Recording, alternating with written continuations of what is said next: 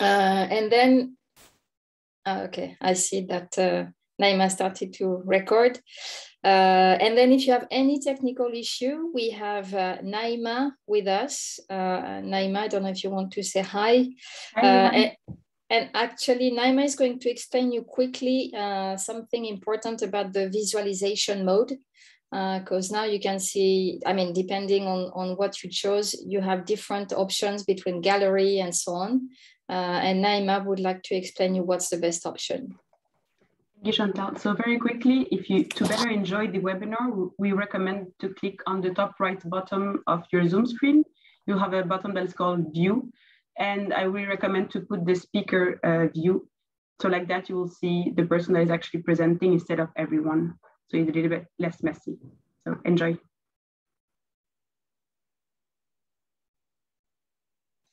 Thanks, Naima. Is it clear for everyone? I mean, the most important is that you see the slides and you hear the voice. So that's true, but it's always a bit of a comfort also to be able to see the person speaking. So thanks, Naima, for this. We have great experts with us today. You may know them already. There are Anne-Sophie Pellier from BirdLife International, Jesus Pinilla from CO BirdLife.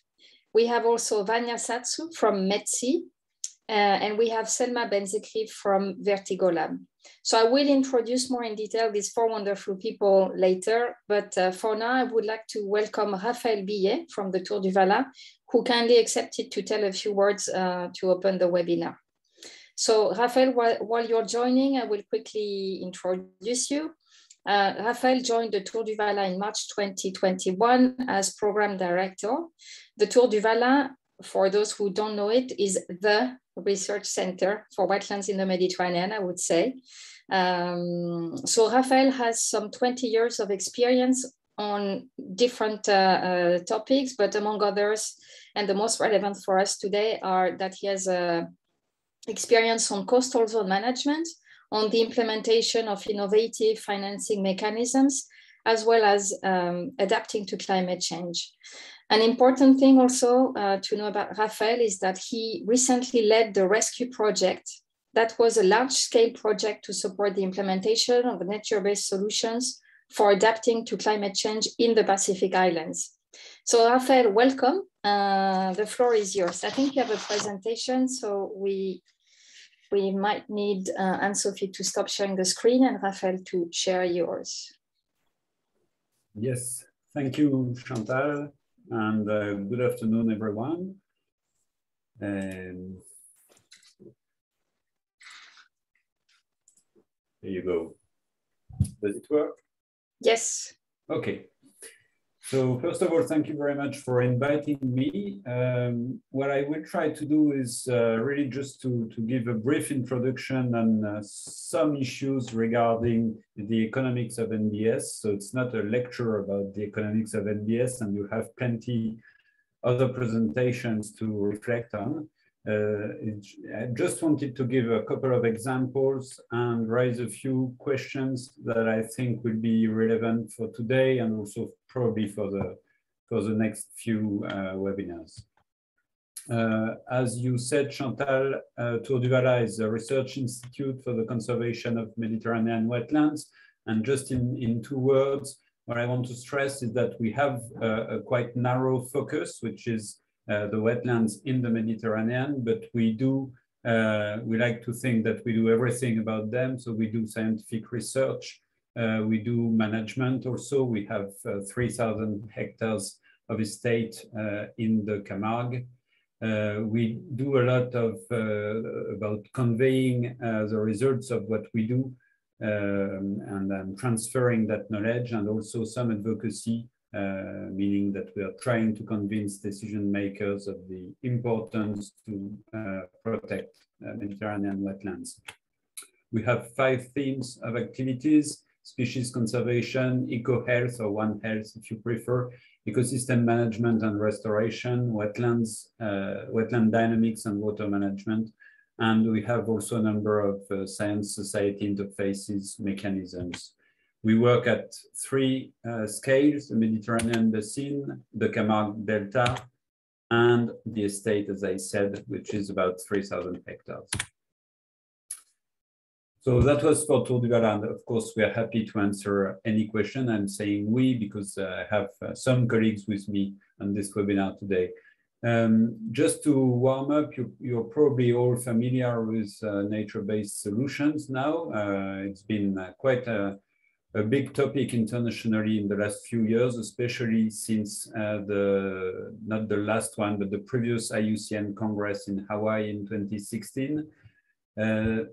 So just to warm up and make sure we start from the same page, nature-based solutions are actions to protect, sustainably manage and restore natural and modified ecosystems in ways that address societal challenges effectively and adaptively to provide both human well-being and biodiversity benefits.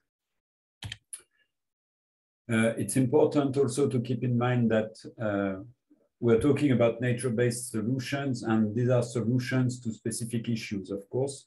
It's sometimes a weakness, I would say, of the of the concept or of the name of the concept is that we have the word solutions, but we don't necessarily know solutions to what. So IUCN has classified those in very useful clusters. So I won't read them, but you're already probably familiar. And what's important is that for an intervention to be considered an NBS, it must address one or multiple societal challenges in an integrated manner.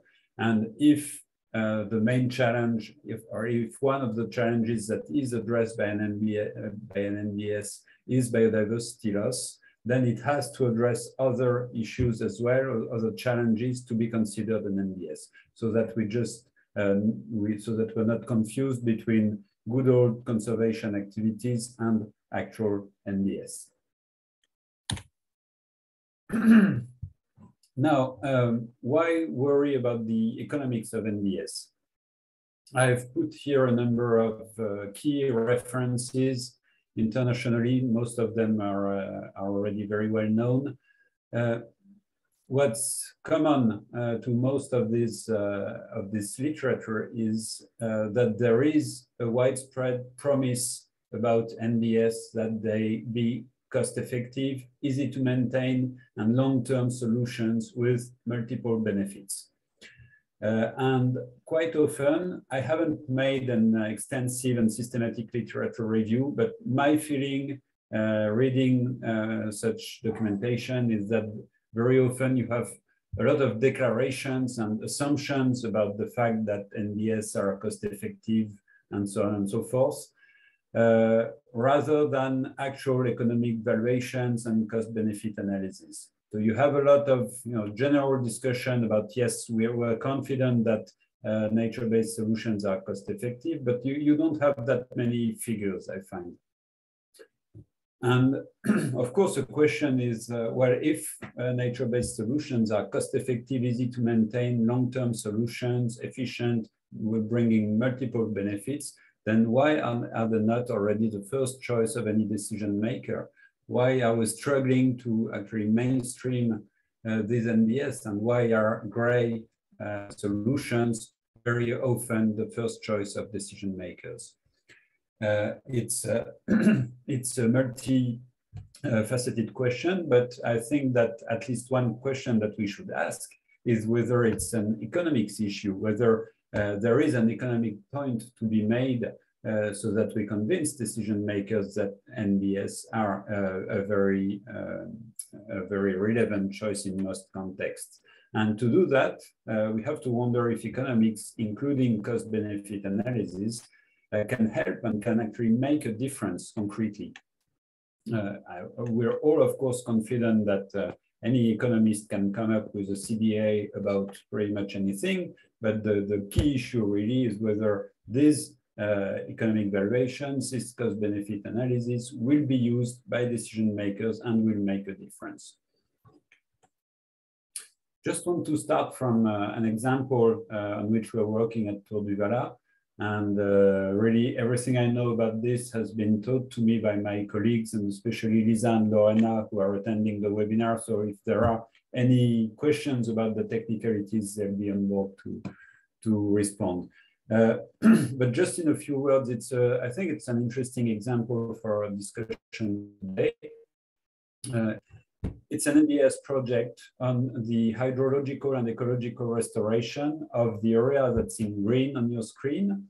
And as you know, I'm not going into the details about Camargue, but what you have to keep in mind is that it's a very artificialized and polarized delta with very little natural water fluxes left.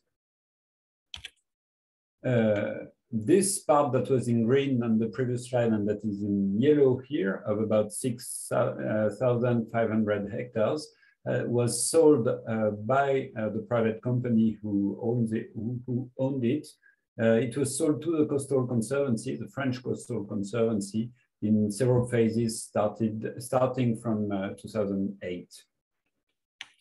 And it was not the Coastal Conservancy who actively tried to purchase it. It was really the company who wanted to get rid of this.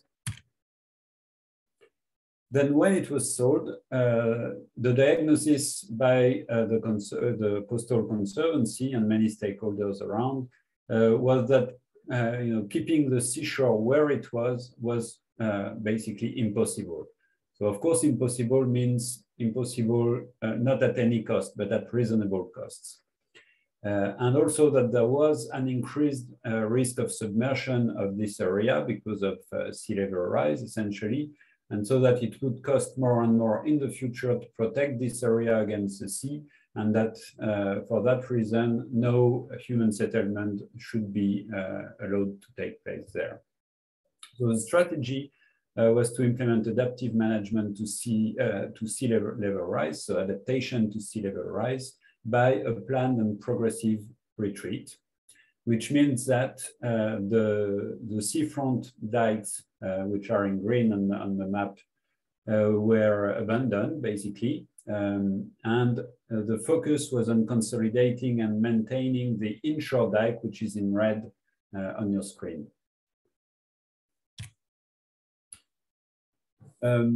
So the restoration has been active. Some works needed to be done. Restoration of hydraulic and biological connections, especially between the Vacares hydro system and the sea via the former salt works or salt pans, and the restoration of connections with the Rhone River via the Japan watershed. I'm not going into the details, but in a nutshell, the biodiversity response is very good, meaning that a lot of species enjoy this new and restored environment. So we see more birds, more fish, and so on and so forth. The socio-economic response is overall good as well. Some activities are developing in terms of ecotourism, for example. But what's important for the discussion today is that this project is subject to heated debates. It's not always well understood or accepted by some local stakeholders. There are very mixed feelings about it. So in that context, what is the role of economics, or what was the role of economics in such an NBS project? As I said, the decision process was quite simple, and that's why it's useful for a 15-minute discussion. It's just a private company who decides to sell salt pans because profits do not compensate maintenance costs of the seafront dike. So basically, business is becoming impossible. And the Coastal Conservancy is buying the area, mainly for biodiversity or nature conservation purposes. With a strong push by the Ministry of Environment in France, because from a pure economic rationality for the Coastal Conservancy, it was debatable whether it made sense to buy such a large area that risked disappearing in the next few decades. So when the Coastal Conservancy bought the area, there was, to simplify, a decision to be made between two options. The first option was to restore and maintain the seafront dike, okay, and the calculations that were made at that time showed that it would take an upfront investment of 20 to 41 million euros, maintenance costs of 800,000 euros per year, forever, basically, and probably even increasing, of course, as sea level rise and climate change go worse. And with poor biodiversity outcomes, because as long as you have this seafront dike, it means that there's no real connection between the delta and the sea, and so biodiversity is very hard to restore. The other option was to retreat, reconnect, and maintain the inshore dike, the one that was in red on the previous map. This requested an upfront investment of 1.5 million euros only for the salt pans, to restore the salt pans themselves, so compared to the 20 to 41 million in the first option, and a 7 to 30 million euros investment for the inshore dike, the red one, which is also actually necessary with the seafront dike, because it's not enough to really protect the whole area in case of very strong storms.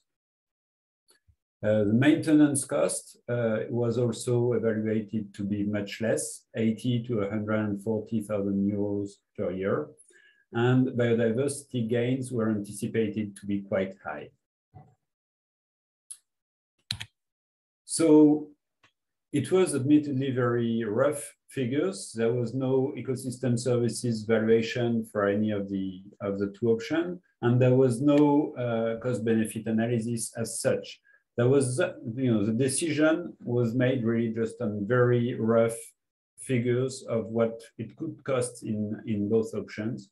And so I would say that the decision for the Coastal Conservancy to go for an adaptive management approach and what we call a nature-based solution was quite obvious. It's a bit like in the case of the Catskills in close to New York. I don't know, you probably heard about that case in the US. Where the local government had to choose between working on the watershed with farmers to get clean water or building a water treatment plant, and the calculation was so obvious that it was actually never made at the time of the decision. So the decision was obvious, but it led to heated debates, as I said, and these debates are not over. So I would say that actually the decision process itself is not completely over. I'm not sure, I cannot be sure that in 10 years from now, the way we manage the area with the Coastal Conservancy will still be the same. So based on this example, and just to start concluding my presentation, I want to raise a few questions to consider when addressing issues surrounding the economics of NBS. The first one is about how can cost-benefit analysis of NBS be done? So the how, the methodology, the methods, and how, of course, how can they be done? But most importantly, how can they be robust enough? We have to come up with good, robust figures if they are to be used. And what are some key obstacles? And I'm sure you will discuss that in much more details during the 3 webinars, but there are many obstacles to CBAs. There is uncertainty with regard to long-term benefits with NBS, because you work with nature, you work with ecological processes. So there is, or you can assume that there are more uncertainties than in the case of a gray solution. At least it's not the same uncertainties, I should say. In some cases, you also have small numbers of beneficiaries or low value of ecosystem services to be valued, which also raises issues for your CBAs. Another issue is that the efficiency of gray or nature-based solutions is often difficult to compare because you don't design solutions to exactly the same problems, and they don't provide exactly the same services. So in most cases, it's not just about replacing a gray solution by a nature-based solution. It's actually a different set of solutions and a different future altogether that you're planning. So difficult to compare. There are very significant distributional issues that have to be considered. Who wins in the case of gray solutions implementation, who loses, and the same for nature-based. It's usually not the same stakeholders and has to be taken into account. Do you have a lot to go? How much time do I have? You're already over time, but it's okay, so interesting that I think it's good that you're setting the scene. So, but if you, yeah, in 2 minutes. In 2 minutes. Yeah. Okay, wonderful. Yeah, thanks. Sure. I'm sorry for that. No worries. So you have it here. First set of questions about how to do the cost-benefit analysis. Second set of questions about will they be used? As I said, you know, these tools, these economic tools are useful only if they are used. It's quite obvious, but it's important to keep in mind. And I've just put this reference to a paper published in 2013 that we should always remember that there is a lot of evidence of economic valuations being produced and not being used. It doesn't mean that they are bound not to be used. It means that we have to be careful and that we have to design them with the use in mind. So in a demand-driven perspective rather than a supply-driven perspective, sorry. So they need to be fit for purpose, to be suited to decision processes. Timing is important.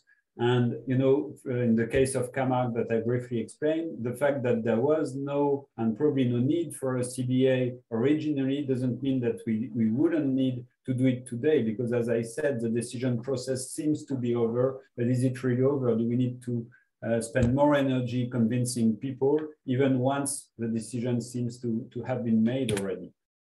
And the third set of questions that I suggest is if they are used, are they going to be useful? Meaning, are they going to serve the purpose that we want them to serve? Can they make a difference? Under which conditions? And could they be counterproductive? When you do a cost-benefit analysis, you always have to consider the eventuality that the cost may exceed the benefits. And then what do you do with that? So thank you very much. Don't forget that for Christmas, you can adopt a flamingo and help fund BirdLife and our activities through that. Thank you. It's a very nice thing, actually. I did it last year for my nephews and they still follow because you receive newsletters and it's really nice to see that you have your flamingo and you follow. So it's a nice way to get people also in connection with the world of wetlands, I would say. Thanks a lot, Raphael, for opening.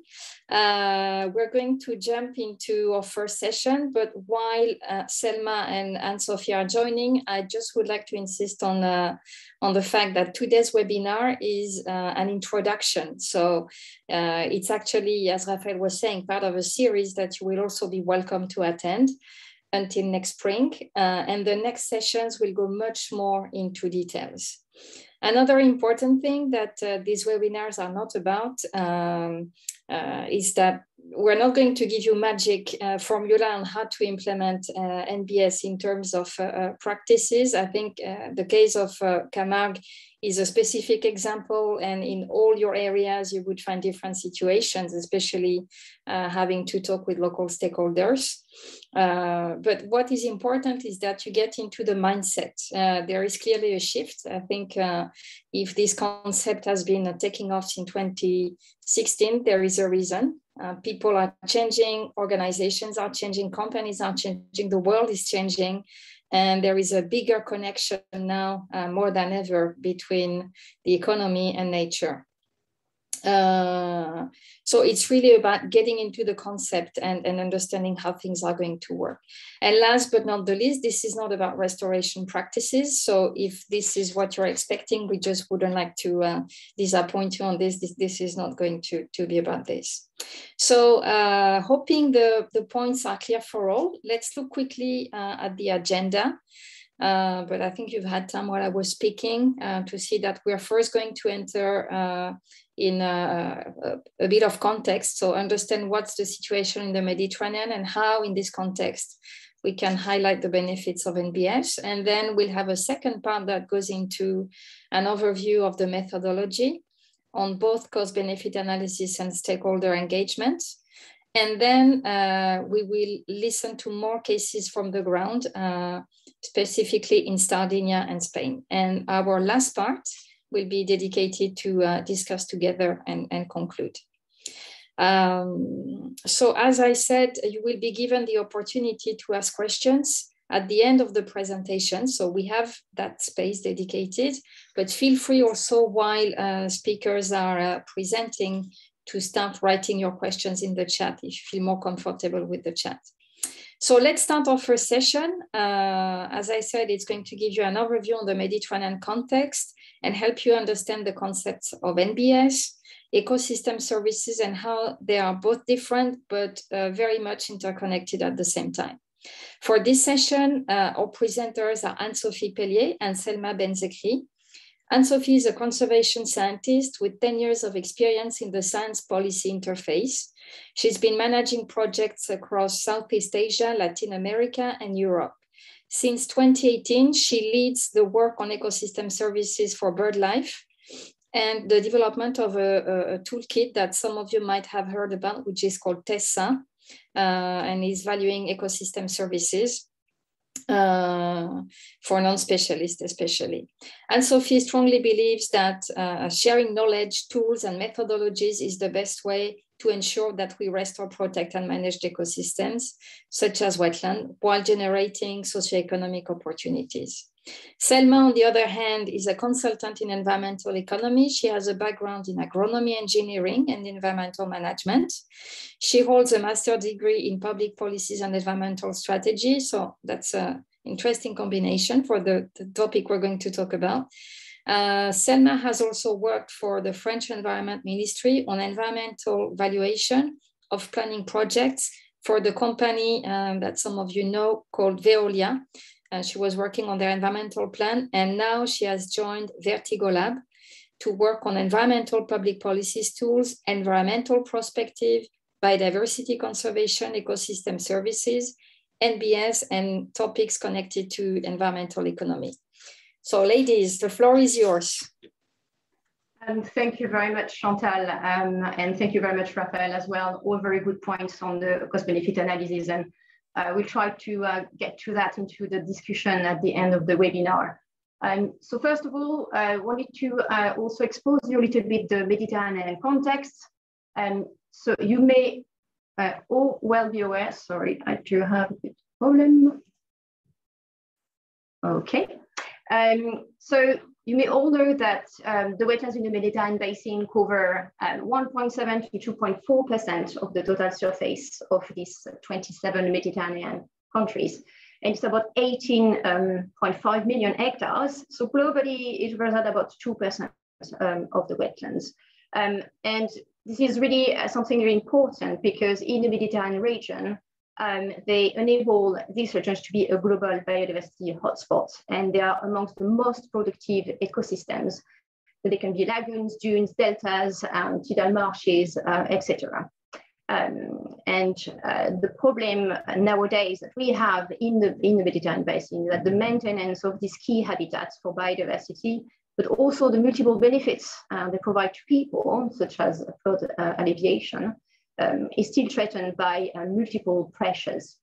And today, they are the world's most threatened ecosystems. And these wetlands were seen as lands that need to be drained, converted, and especially to be highly productive. And in the 20th century, this process really accelerated with the fast-growing population. And this really drove a runaway of coastal development and also an increase in natural resources use. So we lost 48% of those wetlands in the last 50 years, and 23% of them, of the remaining ones, were replaced in artificial wetlands. So it's due to several pressures. So we do have drainage, water abstractions, that is quite significant, coming from a conversion in agricultural, urban, and also industrial lands, but also the intensification and expansion of those lands. And we do have also other pressures such as pollution, overexploitation of resources such as overfishing that you can see on this figure, and disturbance. And this is, already a concern because we have the Med population, at least 1/3 of it, lives in those coastal zones. So the pressures are going to just intensify more and more. That said, this is of a high concern. And on the top of that, we do have climate change that comes to exacerbate the negative impacts on those wetlands. And the IPCC have done a report in 2019, and they forecast that 20 to 90% of existing coastal wetlands will be lost by 2100. So depending on different scenarios of climate change, such as sea level rise. So this forecasting results make sense since today wetlands are already disappearing 3 times faster than natural forests. And on the left hand side, you can see the map here. So one of our project partner, METSI, is working on coastal risks map. And they are forecasting the impacts due to climate change for coastal wetlands in the Mediterranean regions for 2100. So in the map, they did, for example, the coastal wetlands risk for Gahel Mela in Tunisia. And you can see that the blue zone indicates that the area would be under floods in 2100 due to sea level rise. And you can see that the lagoon of Gahel Mela, which is here, will completely disappear. The red line is the extent of the impact in the area that takes into account multiple climate drivers, such as sea level rise, storm surge, and precipitation. And you can see that the extent is quite significant by 2100. So of course, all of this has tremendous consequences, such as erosion, flooding. We have water abstraction that can lead to infiltration of salt in groundwater, that also leads to higher scarcity of drinking water and issues to irrigate crops, for instance. And we do have a loss of biodiversity that is really important nowadays. We have 36% of wetland-dependent species are threatened by extinction in the Mediterranean. And there has been some regional and global assessments that predict that sea level rise alone in Europe will lead to 20 to 50% of the loss of the ecosystem of marshland, for instance, by the end of the century. So globally in the Mediterranean, we can really say that it's an ecological, economic, but also a social crisis. We wanted to show you this via some examples. So the first one is the lagoon of Sena Arubia in Sardinia that was hit by a big flooding event. And this was due to heavy rain precipitation that were coming from inland. And although there is no official reports yet from local authorities, the partners on the ground have gathered some information on production loss. And the costs were estimated to be over 1 million euros. So the lagoon water storage capacity probably reached its maximum and wasn't able to adapt to this event. The second example is in France, also events of flooding, and the estimating costs of it was estimated to be of 390 million euros. And these flooding events that happened in July 2021 was actually happening across Western and Central Europe. And the cost of these damages over this European region was over 10 billion euros. So when we imagine that the frequency of such natural disasters has doubled over the last 30 years, we can imagine that all of these damages could be avoided if we are able to actually protect, manage efficiently, or restore this kind of key ecosystems. We do have also a Tour du Gala that has done a study in 5 Mediterranean watersheds in Algeria, France, Greece, and Spain. And the study estimated that the flood regulation capacity of such watersheds had decreased by 20% between 1987 and 2016, so in the last 30 years. So it is really an important thing to really protect this ecosystem and find solutions that will really help towards this, their resilience. So the governments, to reduce this climate and disaster risk, they usually embark on building traditional engineering infrastructure such as levees, dams, or even dikes. And dikes were often first built to reclaim land from the sea. And I think participants here today may know that that's maybe the case in their region, and it's the case in many countries of the Mediterranean. But the issue with this infrastructure, they can interrupt wetland connectivity, they can disrupt aquatic habitats, they can reduce the functions of the wetlands in, for instance, removing pollutants or absorbing floodwaters, and they may actually increase losses when there are high events such as flooding. And without the hard infrastructures in place, sea level rise normally would lead to the wetlands moving inland.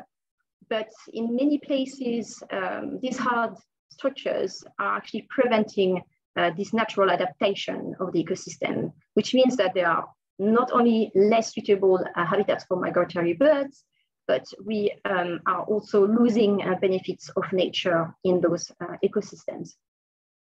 So with one example of the Tunis Gulf, scientists at the University of Carthage and the Research Institute for Development estimated that the retreat of the coastline in the Gulf was at the rate of over 20 meters per year. So sandy beaches may actually completely disappear in the near future. And that's a phenomenon that was due to dams that were built more inland to enable water resources and needs for people.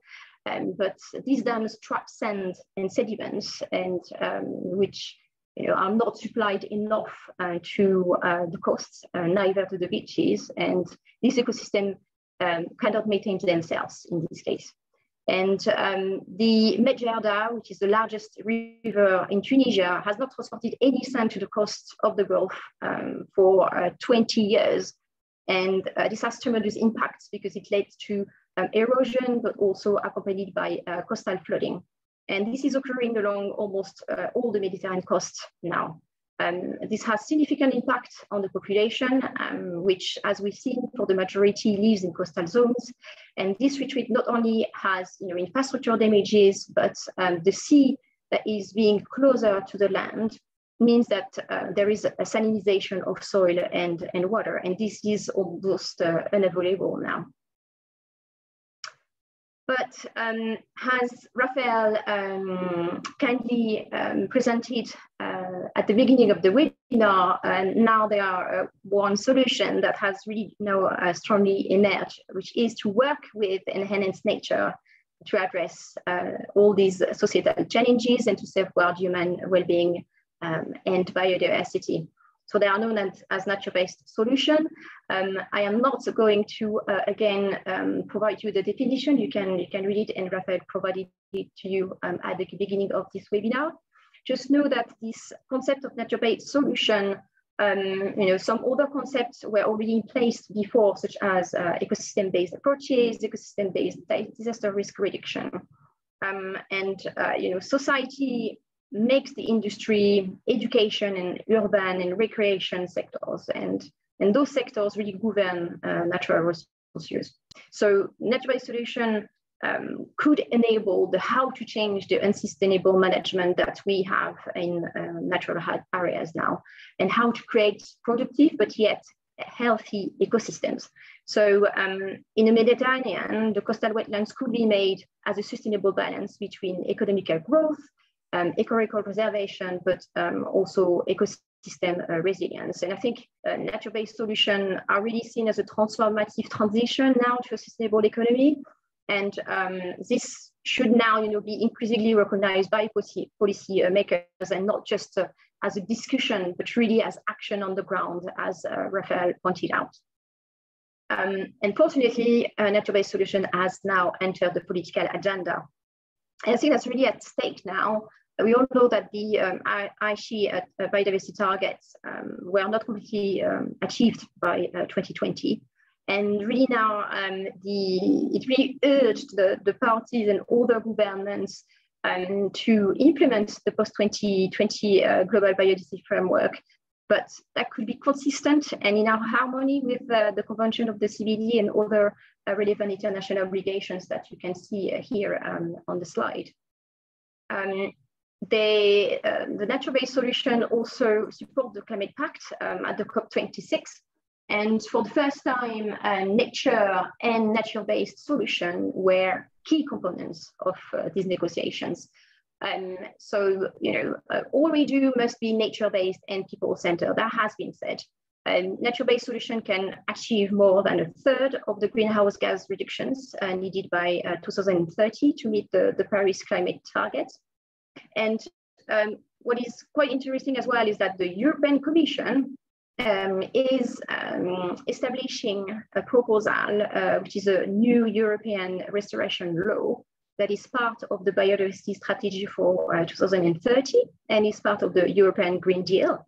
And this is to establish legally binding targets that would be measurable and can be really monitored. So the objective is to ensure that degraded ecosystems such as coastal wetlands that you have in the Mediterranean will be restored and maintained by 2050, but with measurable results already by 2030. So of course, all of that is really to ensure that we halt biodiversity loss and contribute to climate change, climate mitigation and adaptation.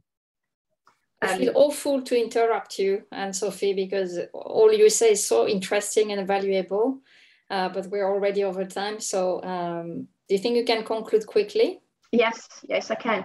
And to reframe a bit that, that Raphael told you, policies currently lack information on evidence-based approach. And one of the approaches that we're going to present to you today is actually to ask the question, to which extent are nature-based solutions cost-effective? And to do that, we need to have an integrated approach in understanding this gap. And it means recognizing the value of wetlands and their services. So it's done via ecosystem services assessment, but with also an understanding on how they make the value of solutions based on nature and the role of this nature-based solution. And this can really inform policy making. Thanks a lot, Anne-Sophie. So let's move now to the second presentation on how to highlight the benefits of NBS by Selma. Actually, you start. You told me. That's true. Apologies. No problem. So now we're going to, you've just seen just before, like it's crucial to study the role of nature-based solution and value the potential benefits that actually bring to people. So ecosystem services is one of the routes to doing this, but we can see in the next slide what are ecosystem services and how do they really inform us on. So ecosystem services are all the benefits provided by nature to people at local, regional, and global scales, and they bring human survival and economic health and social well-being. They are produced as a result of ecosystem processes and functions such as nutrient cycling, and they flow to people in the form of benefits that support human well-being. So basically they are, let's say, the link between ecological functions with the socioeconomic activities and people human well-being that really depend on those activities. So it can be a provision of food, regulation of climate, and less tangible services such as cultural ones. They can be classified in different categories. So the first one, for instance, provisioning services related to water provision or cultivation, harvested goods such as food, including medicinal resources as well. We do have regulation and maintenance services. So coastal wetlands, for instance, provide crucial benefits to many coastal communities by protecting them from flooding or storm surges. And the benefits from these ecosystem services can include prevention of loss of life, damages to housing, food sources, and also prevent saltwater intrusion, as we discussed just before. And we have also the cultural services, which relates to the connection that people have with nature. So this contact contributes to the spiritual experience, provide recreational enjoyment, for instance, but they are especially known to have a tremendous positive impact and long-term ones on the health and happiness of people. So some local communities have deep cultural connection to the area they live. And one example, for instance, in Tunisia, with one of our partner, AO, are working with local communities in Gahamera. Artisanal farmers are really culturally attached to nature because it really provides them with essential elements to traditionally grow their vegetables in polders. A slide to provide you with the global values of those ecosystem services. So some studies have been done to try to evaluate what would be their economic value. And Costanza et al. In 2014 provided this estimates of the global values of 125 trillion of US dollar per year globally. And it is over 1.5 times the size of the global gross domestic product. So it means that if we only focus on the GDP, we are actually underestimating the value that ecosystem services bring to people and biodiversity.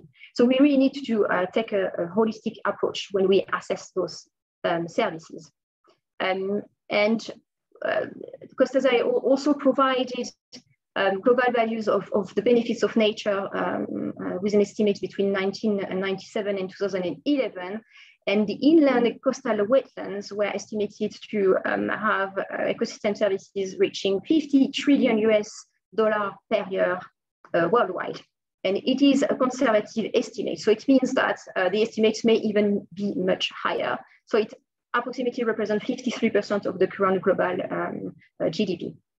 And globally, we are also losing ecosystem services from land use conversion, and owing to this conversion, there is a reduction of this global value at a rate of 4.3 to 20.2 trillion US dollar per year. So it's particularly important to address, since our economies and societies really depend on those natural resources, but also for the poor and vulnerable communities, which are most of the time critically dependent on the provision of those services. Wanted to provide you the figure that is in the article of Seddon et al. From 2019. This figure is provided to show how to integrate nature-based solutions to climate change impacts into the social ecological vulnerability framework that has been formalized by the IPCC. But here I just wanted to show you this figure in the purpose only to show that the ecosystems have adaptive capacity, and this adaptive capacity is under potential impacts such as floods, and that can really alter the function and processes of this kind of ecosystem, and actually the flow of ecosystem services that they provide, and also the socio-economic benefits upon which society depend on. So the nature-based solutions are really at the interface between the ecosystem and the socio-economic system, and if they are implemented in a way that can increase the resilience of coastal ecosystem and the ecosystem services flow, they can actually empower society and communities in protecting, restoring, and managing ecosystems, along with sustainable socio-economic development that would help the overall social ecological system. So nature-based solution would reduce the vulnerability of the social ecological system as a whole, and this is really important to take into account for coastal wetlands in the Mediterranean basin, for instance. So my colleague Selma will present you now the concept of nature-based solution.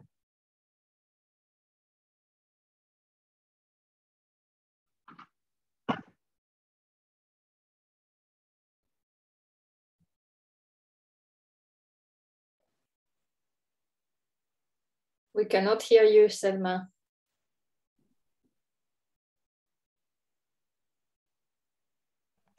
Okay.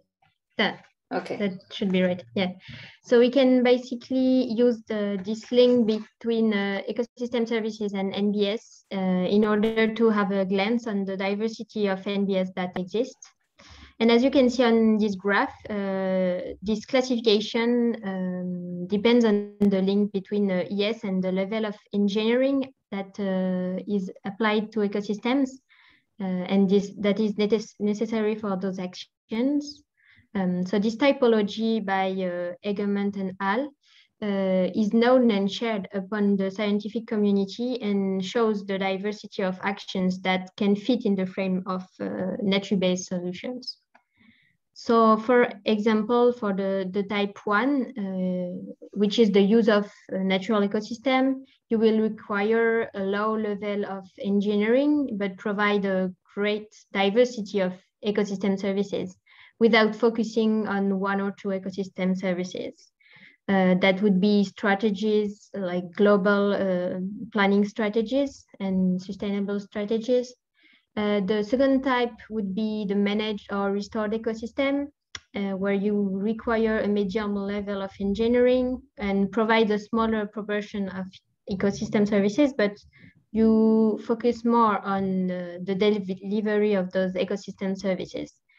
And that would be all actions of sustainable management that you can find in this category. And the third type of NBS is the creation of a new ecosystem, which requires a lot of engineering, usually with higher costs, and which is focused on one or two ecosystem services.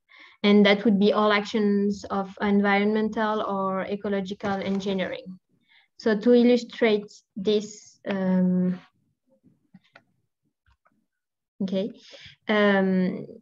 more concretely, for the type 1, you could have the use of natural ecosystem would be like with limiting the access to a certain natural area renowned for its fragile species or habitats. So it's, for example, the case in Camargue in the south of France, where human presence could have a negative impact on the natural or desired ecosystem functions. So the access would be limited or forbidden to protect this natural area.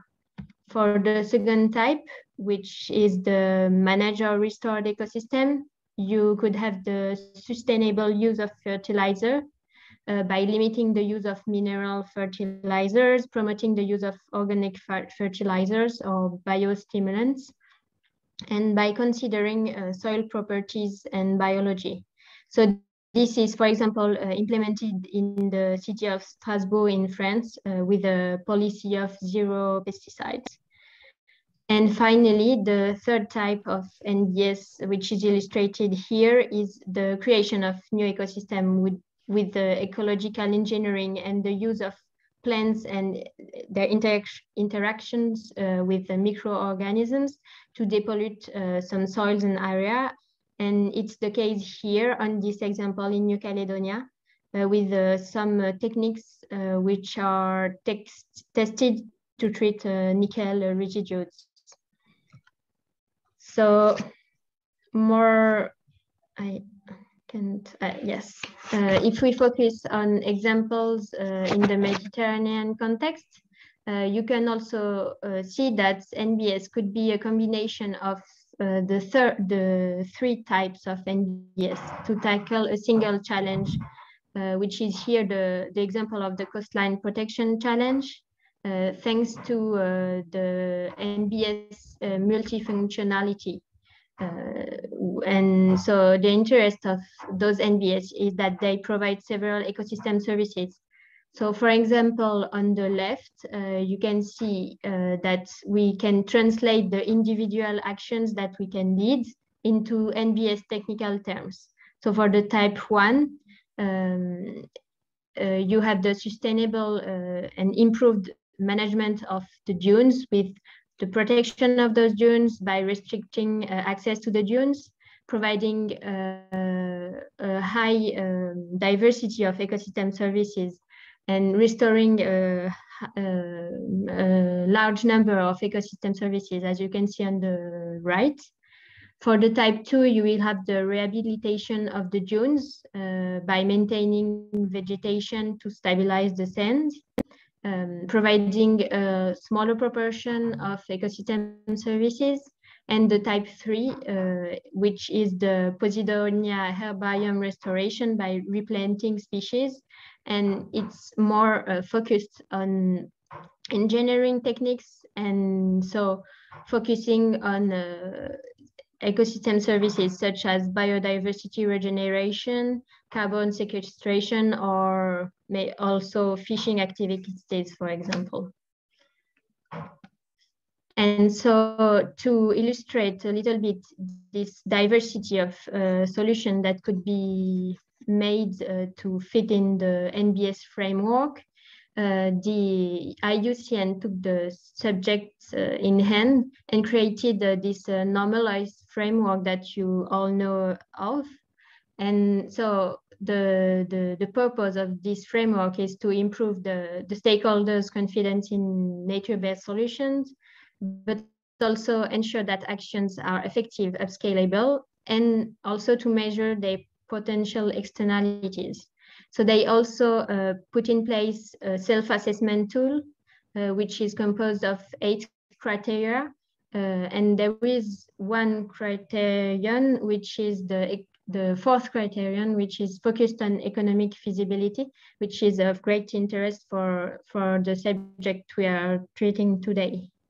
And the purpose is to see if project and to check if they fit in the norm and point out the levers that could be actions to improve the pertinence of the actions. So if you want more information, you can, of course, consult all the information on the IUCN website.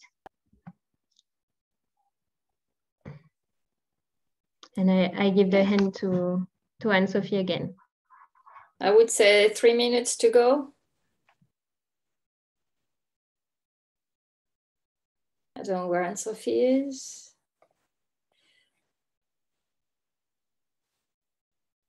Sorry, I have been muted, I think, along the way.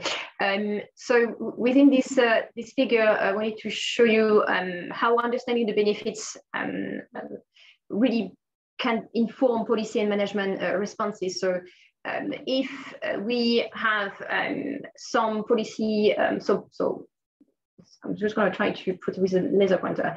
If we provide, the ecosystem services assessment and actually what kind of benefits nature-based solution can really bring, this can inform policy and management responses. And in a way, this can really lower down the pressure upon biodiversity, the state of biodiversity, and ecosystem resilience can be improved.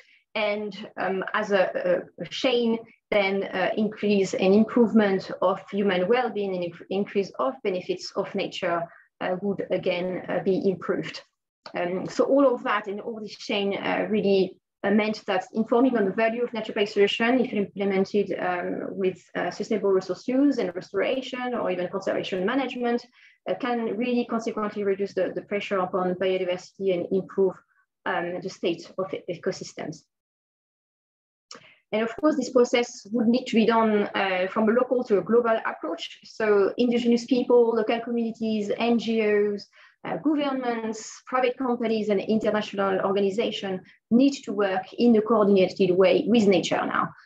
In implementing nature-based solutions that secure sustainable future with healthy ecosystems that can provide many crucial services, sustainable development, but also, along with human well-being and biodiversity protection can be actually supported. And thank you very much, Anne-Sophie and Selma. I think we've heard so much and so interesting information in the last hour. I think it's really, really interesting. I think you have planned a quick survey for the participants. And participants, please do not hesitate to write down the questions if you have some.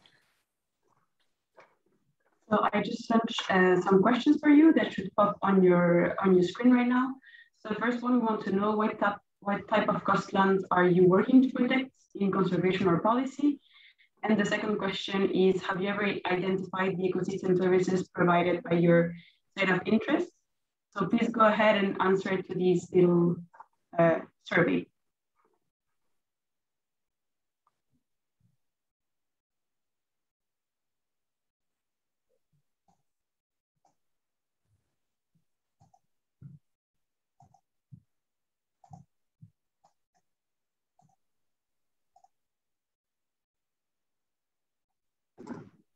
I'm going to give everyone a few more seconds so then I can share the results of this poll.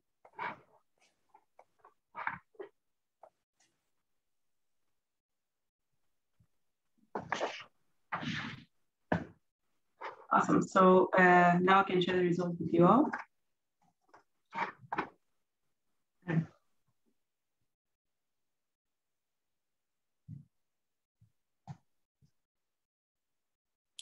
And Sophie and Selma, do you have comments on this?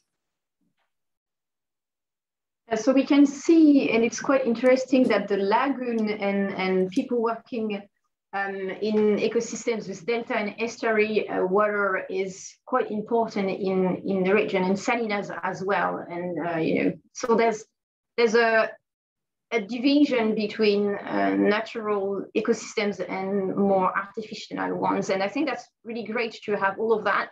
And I can see that the marine ecosystem with Posidonia is also quite important, and they can actually store a lot of carbon. And I think that can be also you know, the beginning for a good discussion at the end of the webinar. And if we look at the identification of ecosystem services in your area, we can actually see that most of you already identify them. And I think it would be good to know within the discussion later on if you engage any stakeholders and how you actually identify them. That would be great, really good. Thank you very much for answering all these questions.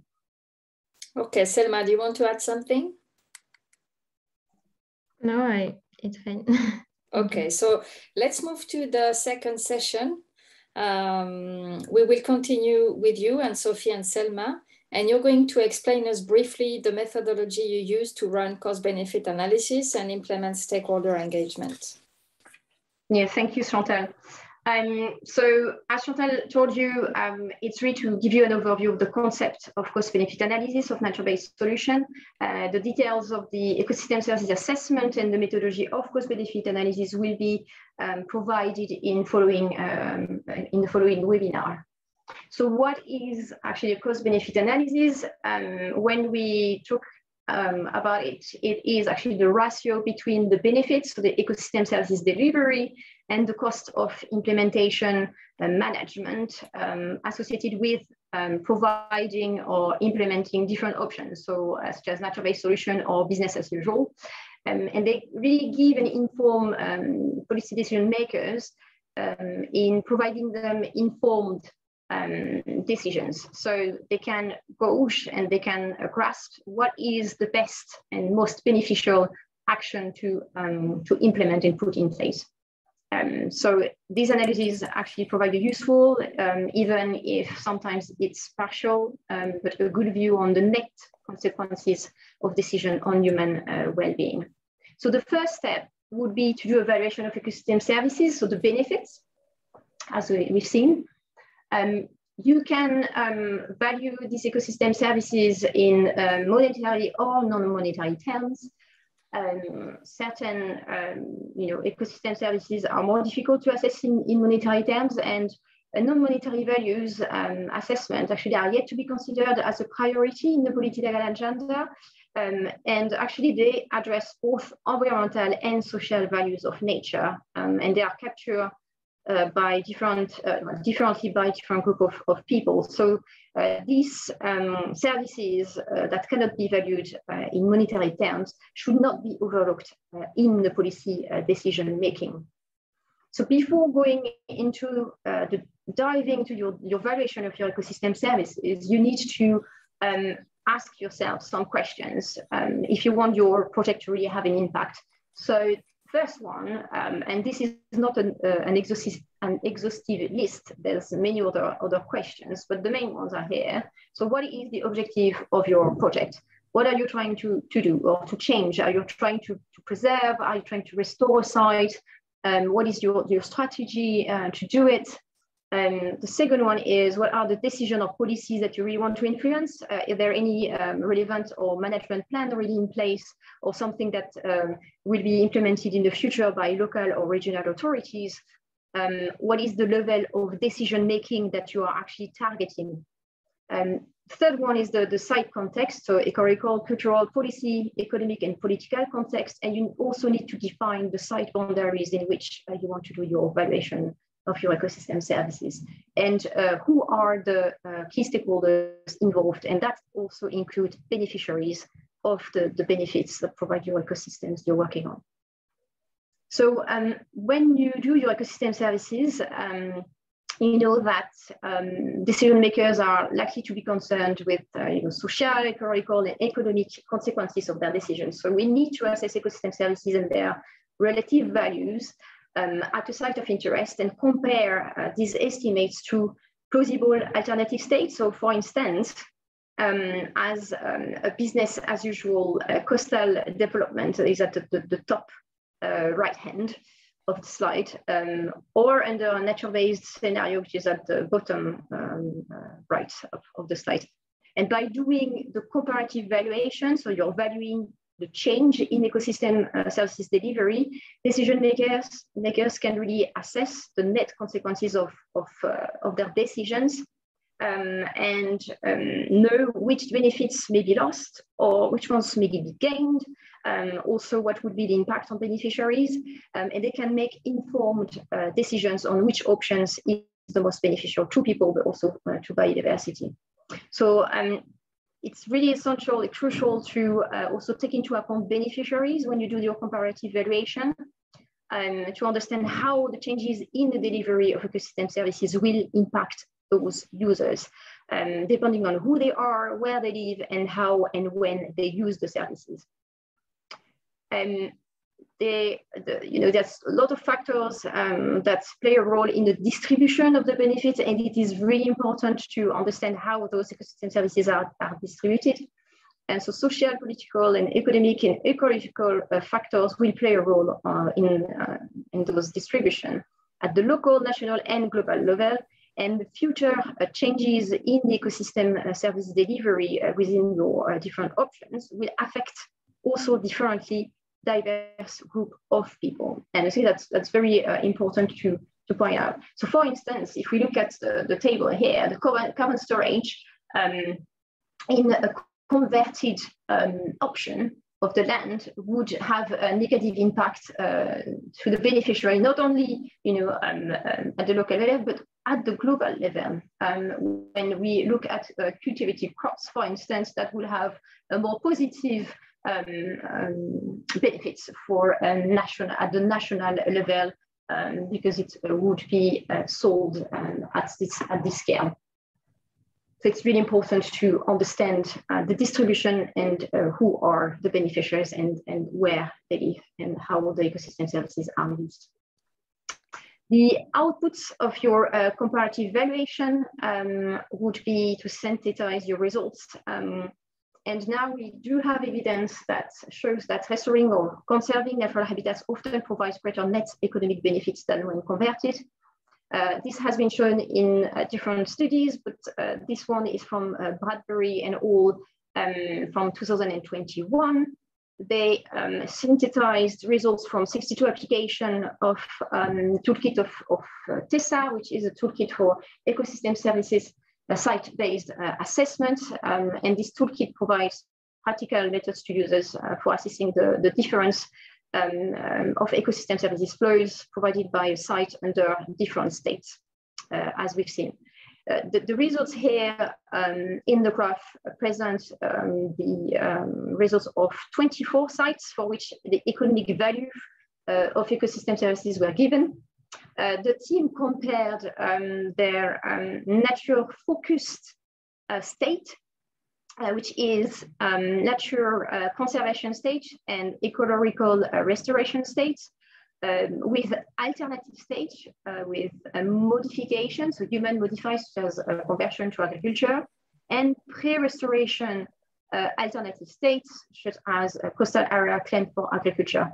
And by working out the annual net value of the range of goods and services for each site under each state, they showed that restoring or conserving, so the nature-focused state was globally more valuable in the different ecosystems. And that said that for the nature-based solution, if we take that into account, if we really want to understand how to finance solution based on nature and invest in them, we need to assess, of course, those economic value they bring. So the role of economic valuation is to measure explicitly any resulting gains and losses in human welfare from the changes in benefits. And the comparative valuation among nature-based solutions with other intervention can then be used to guide the necessary changes in coastal policies and management to actually control the threats and pressure we've seen at the beginning of the webinar. And Sophia, we'll ask you to speed up a little bit, please. Yeah, the outcomes of it is that you can provide impacts of those nature-based solutions on ecosystem services provision, until the influence of at the local level on the policies, but also at the global level to inform human well-being. And Selma will present now the cost-benefit analysis of nature-based solution. So now I will go into the basic principles of cost-benefits analysis. And I'm trying to pass, yeah. So the purposes of cost-benefits analysis are to demonstrate the socioeconomic opportunity of NBS on the long term. Also to highlight in general the minimal management costs that balance the relative high investment costs. And finally, to set milestones and size the NBS intervention according to the initial challenges that are to be tackled and the needs that are to be satisfied.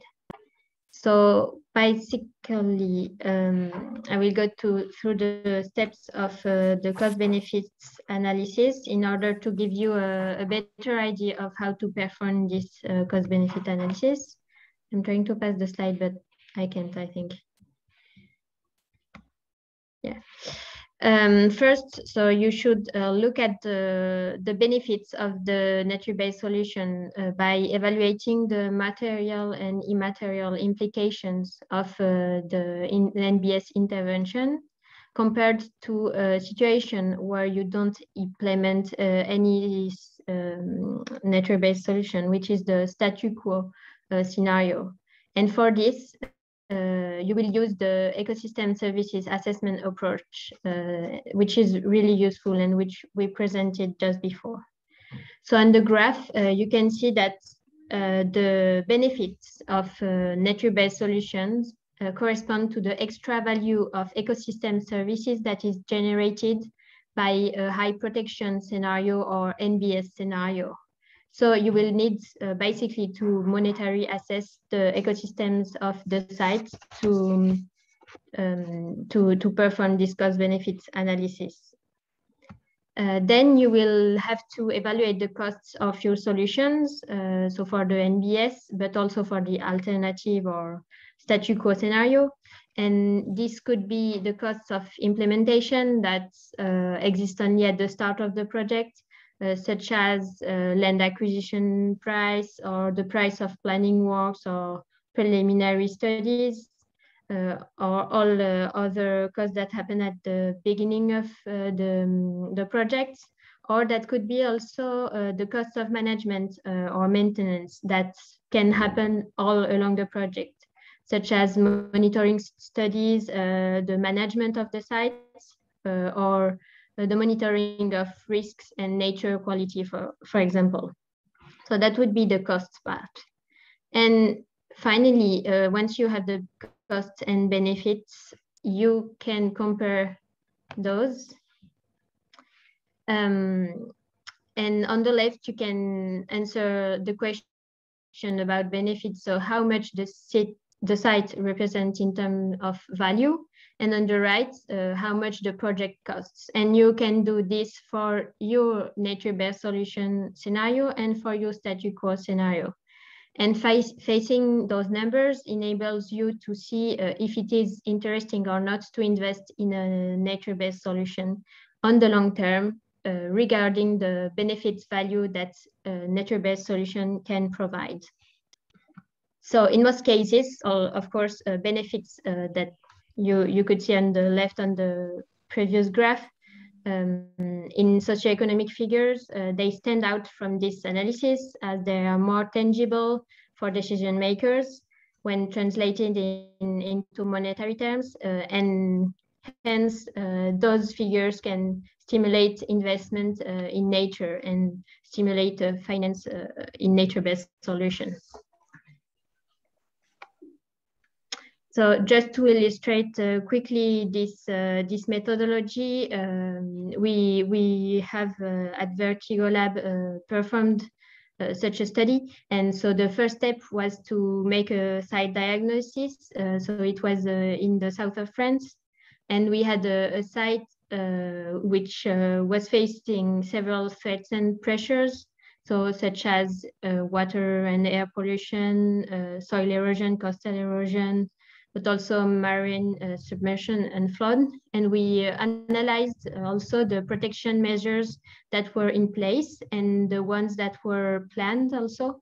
And for the NBS scenario, we considered the local coastal conservatory strategy, which planned to set operational measures to protect the ecosystems. So in this strategy. I'm sorry, Selma, I'm going also to ask you to speed up a little bit. Okay. Thank you. Okay, fine. So the second step was just to give you an idea about how we looked at the ecosystem services value provided by the current state of ecosystems.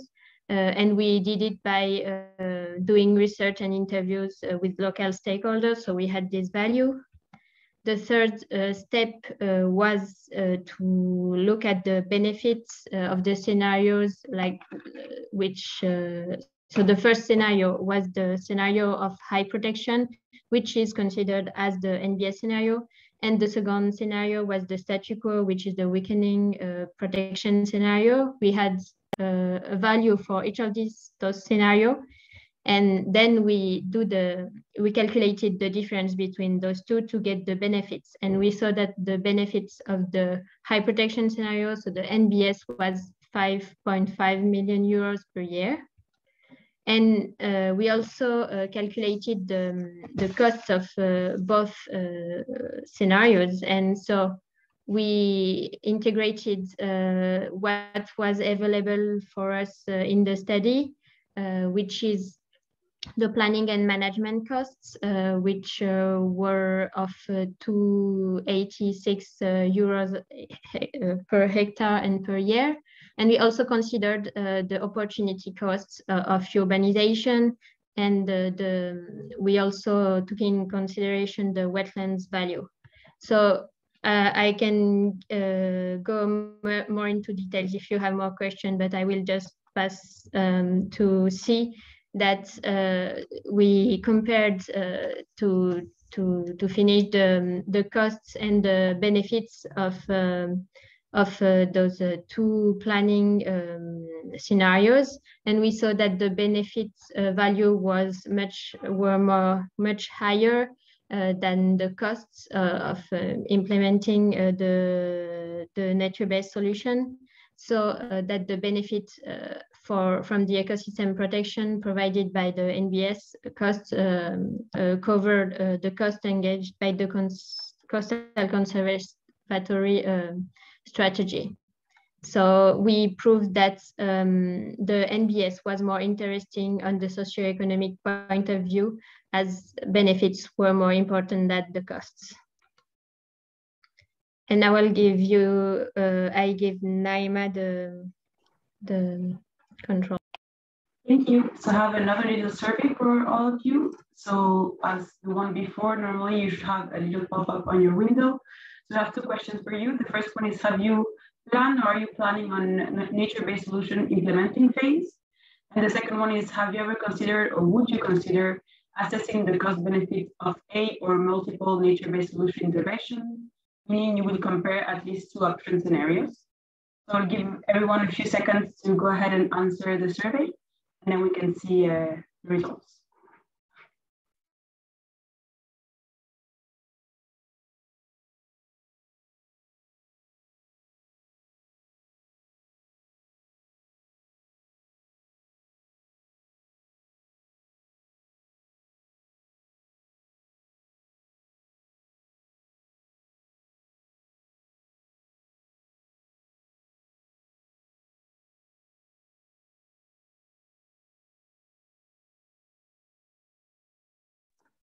So thank you very much for all of your answers. Now we'll share the results.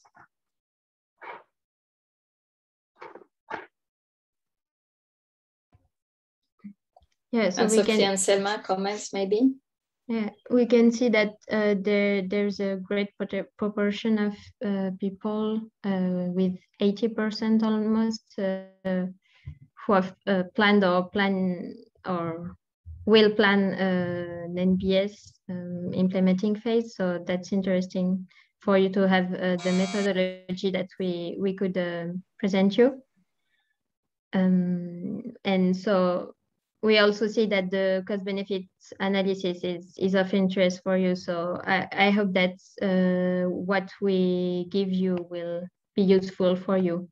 And I think that the methodology, the proper methodology would be more detailed in the next webinars. So just to tell you that. I don't know if Anne-Sophie, you want to add something about that? I think it's it's very good, and like you said, the detail of the methodology will be provided in the second webinar. And again, it'd be quite interesting to have you discuss a little bit. Maybe if some participant can provide and share their experience later on when we have the question answers and discussion part at the end. Okay, thank you very much. So we're going to listen now to how stakeholders' engagement is key to succeed in implementing nature-based solutions, which I think is probably the hottest topic for all of us and the most challenging. So ladies, again, the floor is yours. Thank you, Chantal. So yeah, we really wanted to point out this specific stakeholder engagement because it's kind of the key to the success of your project. So this engagement will involve participants in a collaborative process that will really guide the development and achievement of your project, which needs to have a defined scope. And these stakeholders can actually help you define this scope with a clear purpose and try to target goals and objectives of your study, but also to help you in the communication of your results. So those stakeholders involved, can be local, at regional, and also at the global scale. So it could be local people, local authorities, environmental partners such as other NGOs or even researchers that can help you through the project. And could also be people that are invested within the business sector, so the private sector, people within the government, and also investors. So investors could be, of course, a foundation that could give you funding to implement your nature-based solution or any other action of restoration.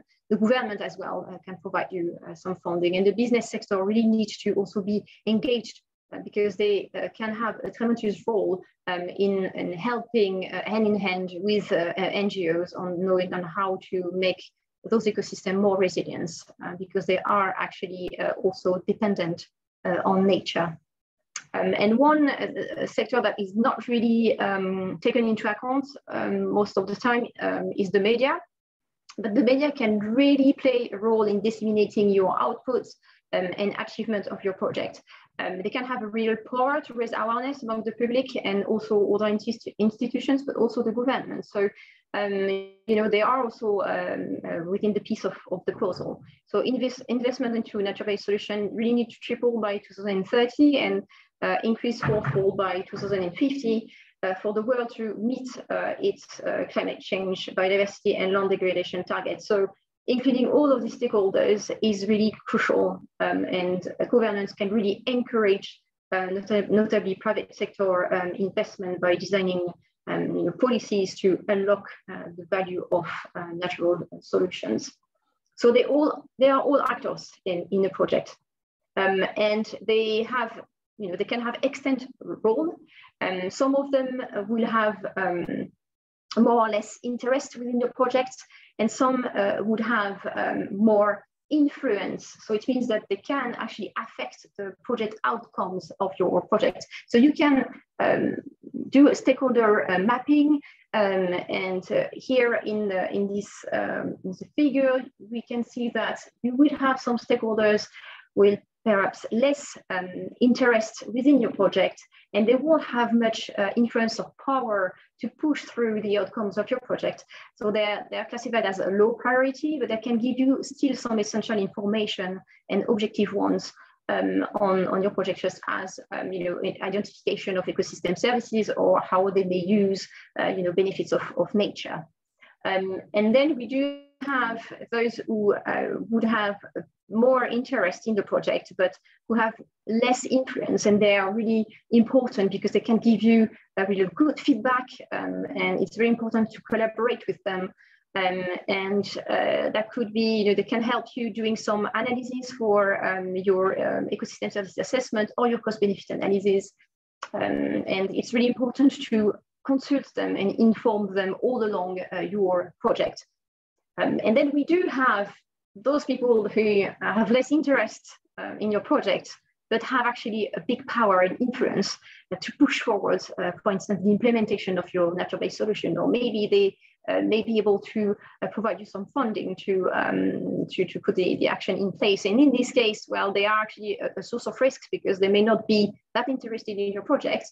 And this is actually where you will have to try to keep them, satisfied and discuss with them so that perhaps they would, come to be moved to the top right of the graph, which are those with that can really affect positively your project, but also have a big interest in it. So you will have effective coalition to support success. It's a big relationship that we need to really strengthen with those stakeholders. So you will, all of the stakeholder mapping will help you know who are the key stakeholders and how they can actually help you. So the stakeholder engagement can help you build strong collaboration with partners, communities, businesses, and local to national authorities. That can also help you to include and have a wider contribution to local people. So it can empower them to advocate for their needs, to be integrated in policy decision-making. You can raise awareness and engage those local people as well. And the other key, and the third one is through the stakeholder engagement, this is a process of also knowledge sharing, and that can also improve the capacity development within your own organization, but also the capacity development of other organizations that are working hand in hand with you. So we've seen already in conclusion that the valuation of ecosystem services can really demonstrate how conserving wetlands through nature-based solution can increase the benefits to people and the economic return in investment. The stakeholder engagement can really help you raise awareness among actors of the role of your coastal wetlands, can empower people that have sometimes less voice in the policy decision making. It can help you reprioritize the action to implement for your nature-based solution. And the ultimate goal as well, if you really want to implement your action of your nature-based solution, is to have the mean of financing nature-based solutions. So as raised at the COP26, capacities for many of the poorest Mediterranean countries to actually adapt to climate change and respond to drought or flooding and sea level rise really depend on the availability of funds to support adaptation measures. So financing nature-based solution means financing available solutions that would be cost effective at the long term and generate of course, socioeconomic opportunities. And that should be normally and hopefully the success of your project. And I think that's urgently required in the Mediterranean and within the Mediterranean stakeholders.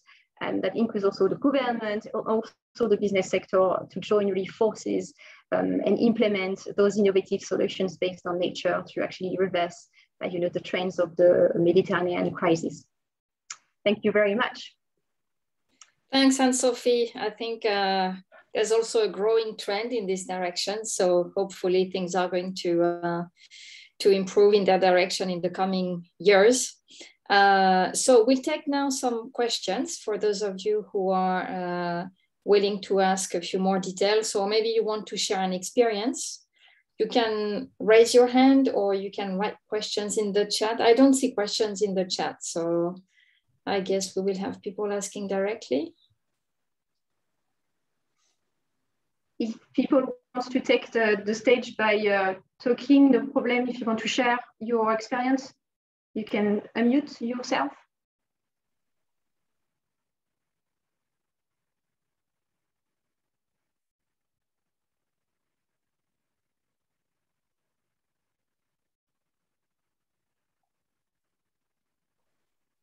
Okay, so I'm happy to open with a question. I always have a lot. What would you say in your experience has been the most challenging aspect? Because I mean, we see it requires a lot of skills that range from being able to run an economic analysis to understand how to convince a stakeholder, and this requires very, very different skills. So how would you recommend to work? I mean, is it like, maybe it sounds a little bit naive, but is it like one person doing it? Do you need a team? How have you been managing all this? And what has been your biggest challenge so far in running these approaches? Should I start or maybe, yeah? Well, at least and on the way that we've been working with partners, we are partnering with Vertigo Lab, BirdLife International, and other partners in the Mediterranean basin to actually do some cost-benefit analysis for a nature-based solution. And the main point is, of course, people have different expertise, and that's quite important. Especially the stakeholder engagement at the beginning to really see who can really actually help you, where you have some gaps in terms of skills to help you go and do your cost-benefit analysis. I think that the first stage is really to collaborate. Also, look at your key stakeholders, who can do what and how can they help you. And when you do have, the identification of ecosystem services, it's also to have discussions with local communities. Local communities have a tremendous environmental knowledge in the field, so they can really help you through also on already identifying your ecosystem services. When we go to the expertise of doing the cost-benefit analysis, well, hopefully within the next webinar, you will all be prepared to go on with doing it and knowing it. It's also to find ways and tools with consistent approaches that provide non-specialists on how to go and how to do those cost-benefit analyses. And this is what we are trying actually to do in collaboration with Vertigo Lab. To provide some guidelines to non-specialists. There are, some tools out there already that provide non-specialists on how to go about ecosystem services assessment. So the toolkit of TESA, for instance, the toolkit for ecosystem service site-based assessment, and I'm happy to put the link on the chat, really enable people to, with practical methods that are easy to use, at least less complex to do the ecosystem service assessment. Not obliged to do a monetary value. Sometimes, just a qualitative assessment is already descriptively enough to provide some answer on how important these services are used by different beneficiaries. And I think globally, these are the three dimensions that really need to be taken into account. Maybe Selma have another additional view on it, on her experience. In the meantime, the link is now in the chat for those of you who are interested by knowing more about Tessa. Yeah, I would say that one of the most difficult part is the access to data. So it's linked to what you were saying about the stakeholders, because you have to see who has the data and identify the pertinent stakeholders and people who have the knowledge to help you perform the economic valuation. So I think that's the greatest break that, but we can do also without data. I mean, we can use approximates to do estimations. So yeah, there is a methodology to work on this difficulty. Okay, thank you. Anyone? That's your chance. Do you want to ask questions or share an experience, or maybe one challenge you have, or a difficulty, or a good news?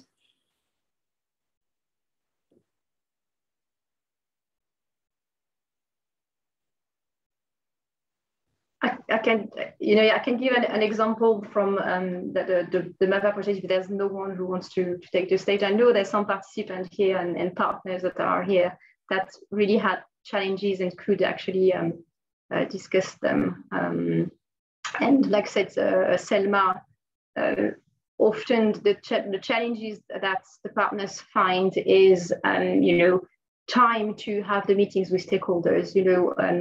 Also nowadays with the COVID situation, did not really help to do these stakeholder engagements. It's an even additional challenge, and also the data. Sometimes it's a long wait for having the data. And for instance, in 2018 to 2020, we did have an assessment of ecosystem services in Sardinia with our partner Metsi, and Vanya will present later on the ecosystem services assessment made in Sena Arubia. And the challenge was to actually obtain some robust and accurate data sometimes, because it's sometimes, for instance, water quality was actually assessed and not, the sample size. So the number of time that the water quality was assessed wasn't really done in a consistent way. In this case, I said, Selma, you need to find ways and alternatives to find other ways to do it, either by finding other organizations that are actually working also on this kind of evaluation of ecosystem services, or go in the field by yourself. But of course, it is a trade-off between time, energy, and also funding for the partners. Okay, I think it's interesting, this trend that we need to have more and more scientists to step out of the silo, if I may say, and go and talk to people. I think this is going to be an increasing challenge. I see a question appearing. How can you convince decision makers of the importance of nature-based solutions? Have specific communication strategies been established to promote nature-based solutions?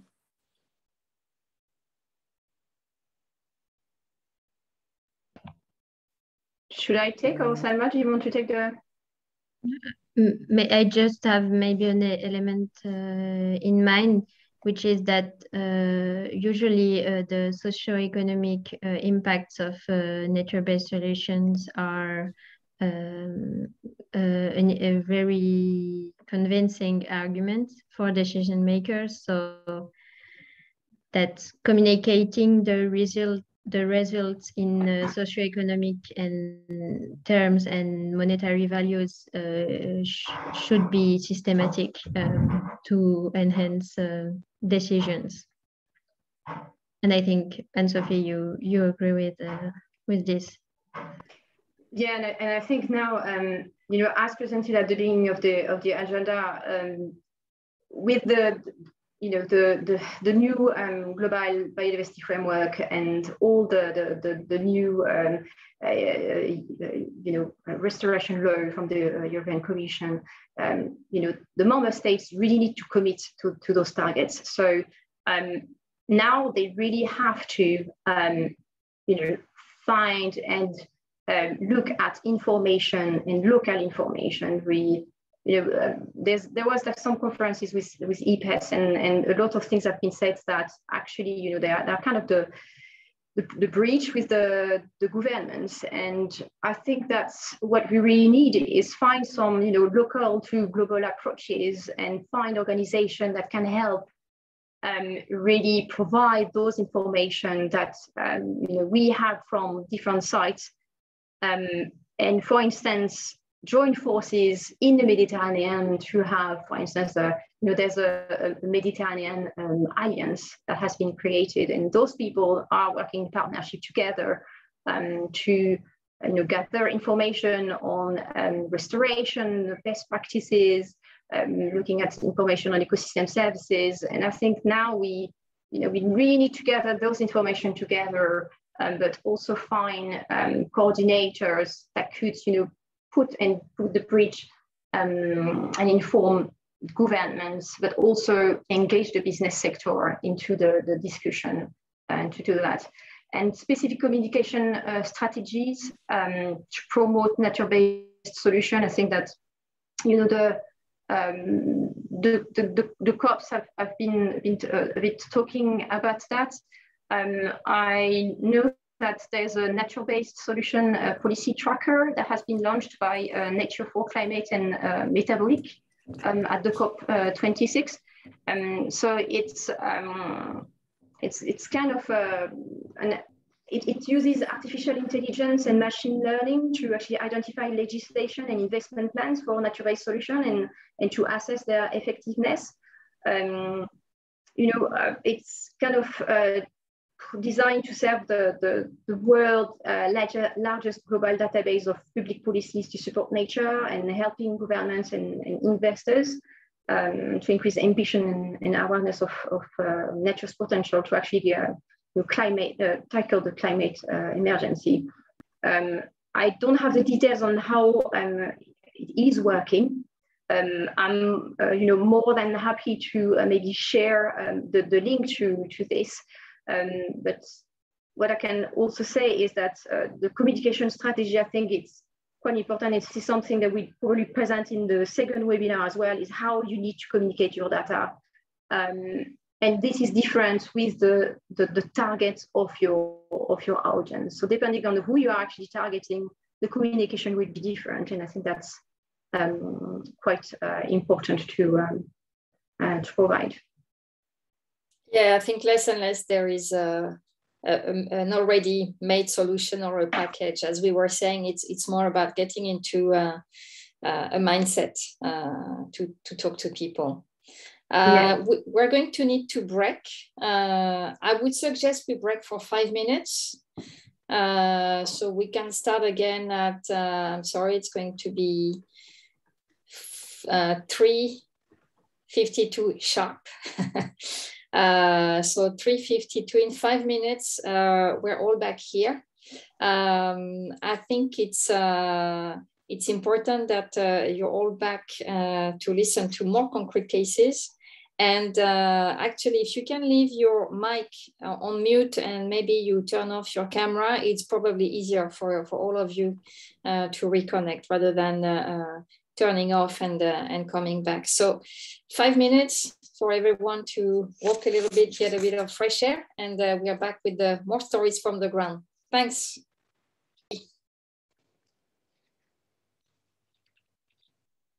So welcome back, everyone. I hope we haven't lost too many people during the break. So we are going now from, I wanted to say from theory, but we had actually quite a concrete approach and lots of examples also in the first part, let's say, of this afternoon, but we'll go even more to the ground with the presentation of a project taking place in Sardinia and another one in Spain. Both are part of the integrated management for the conservation of Mediterranean wetlands, nature-based solutions and sustainable economic practices project, which is a project funded by the MAVA Foundation, and they aim to reduce the impact on critical Mediterranean wetlands, such as water abstraction and coastal development. So I suggest we listen to the two testimonials, and then we will take questions. We're going to start with the case of Sardinia in Italy, and I'm calling now Vania Satsu. Vania is an environmental economist. She has a political and science and statistics background. So she's worked for universities and research centers on consumer preferences for green technologies and practices. She's also worked on monetary valuation of ecosystem services, on social capital. And this is not, this doesn't stop here. Vania is a founder and vice president of the Metsi Foundation, where she's in charge of natural capital and ecosystem services assessment and activities addressed to improve sustainability in the private sector. Last but not the least, she's the technical coordinator of the Maristanis project that aims at creating a new integrated shared governance model for the 6 Ramsar sites that are found in the area of Oristano, that's the western coast of Sardinia. And last point about Vania, she's an environmental advisor to, and she supports companies and public administrations in the adoption of the sustainability indicators, including the UN SDGs 2030. So Vania, the floor is yours. I think you are you're traveling today. I think where are you? I'm here. Ah, great. Chantal. Yes. I couldn't see you. Yes. I'm here. Thank you. What a curriculum you have, Vania. Really, yes. That's impressive. I hope that you can see my presentation. Yes. Yes, we can. Yes, as told you by Chantal, Metsi is based in Sardinia and is working on the Maristanis project that includes 6 Ramsar sites in the western coast of Sardinia. Concerning the ecosystem services analysis, we focus in the first phase only on in one of these lagoons and ponds, and especially on the lagoon of Senarubia. This is a peculiar site because it's the remaining part of a larger pond that was reclaimed 100 years ago and was created an agricultural area that is currently mainly under the nitrate directive due to the large amount of manure and slurries due to the cattle breeding that is in the area, and especially in southern part of the Senarubia lagoon. All the other ecosystem services like the pine wood that is between the dunes and the lagoon is artificial ecosystem. So it's a very fragile area, but it's also very important for the biodiversity. So this area is not only a Ramsar site, but also an important bird area as it is inserted in the Natura 2000 network. The area is very important also from an economic point of view, because around and inside of the lagoon, several economic activities was carried out, and especially traditional fishing and aquaculture activities, and growing crops and vegetables, the cattle breeding related to the dairy sector, but also to meat production. It's also a place where local international tourists love to spend their time, especially during summer months. And it's a really important cultural heritage site, not only for people in Arborea, but also for all the Sardinian people. Several threats created issues in this area. Water abstraction due to agriculture, but also tourism sector, salt intrusion due to sea level rise, and also water abstraction from people in the area. The excess of nitrates that, as I told before, created several problems in this part of the Sardinia. And the climate change. This area is severely affected by floods, as Anne-Sophie told before, and extreme rainfalls. In some cases, also suffering from coastal floods. And on the other side, the drought is also one of the other problems that periodically affect the Senarrubia site. Coastal erosion of the beach is partly due to the effect of climate change, partly due to the infrastructure that was built in the past year to try to protect the moat from to the sea of the lagoon. Then lack of governance. That is one of the big issues of this area, but also of the other areas in the Maristanis project. Our objective was to strengthen the protected area management. As I told you before, this is a Natura 2000 site with a new shared governance model through a private-public involvement. I will explain later what we mean about shared governance.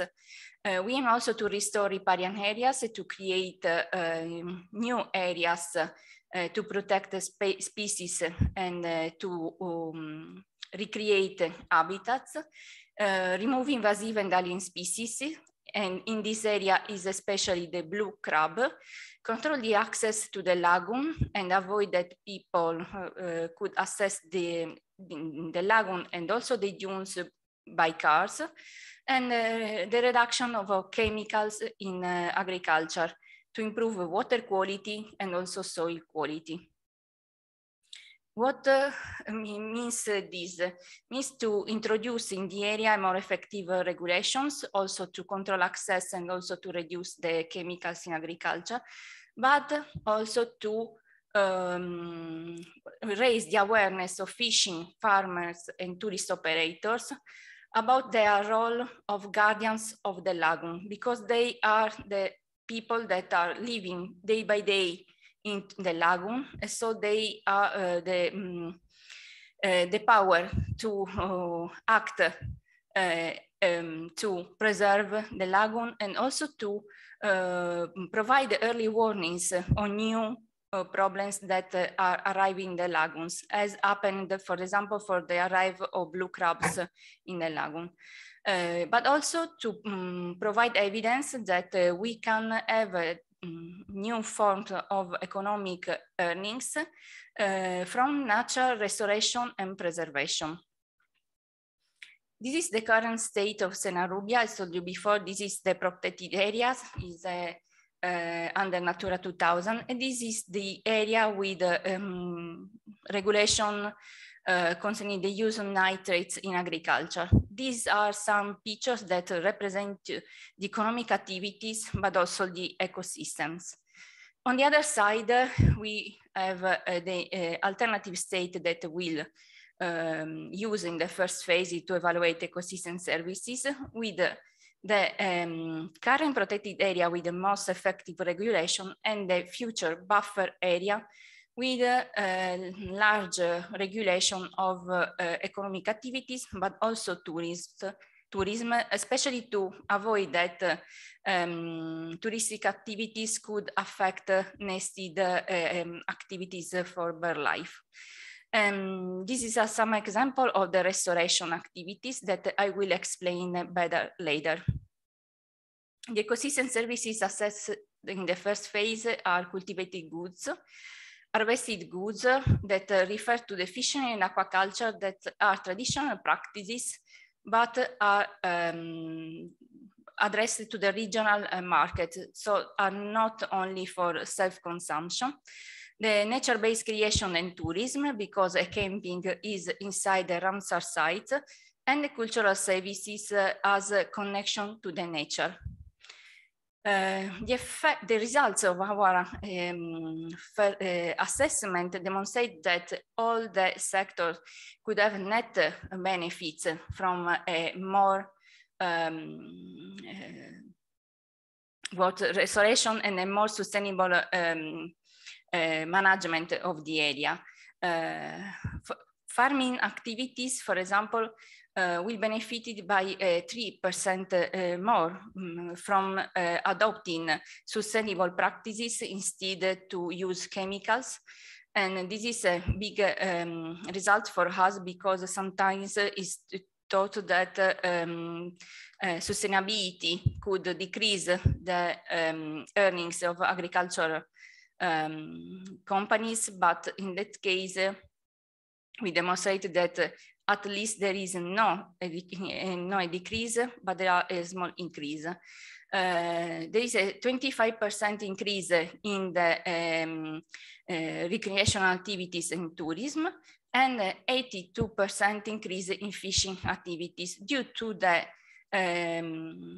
improving water quality, so the reduction of fish loss due to low water quality related to the decrease of chemicals in agriculture, but also due to the practices introduced to regulate blue crabs into the lagoon, so to keep these invasive species under control, and also to the possibility to develop alternative activities related to tourism due to a better quality of water and riparian areas in the lagoon.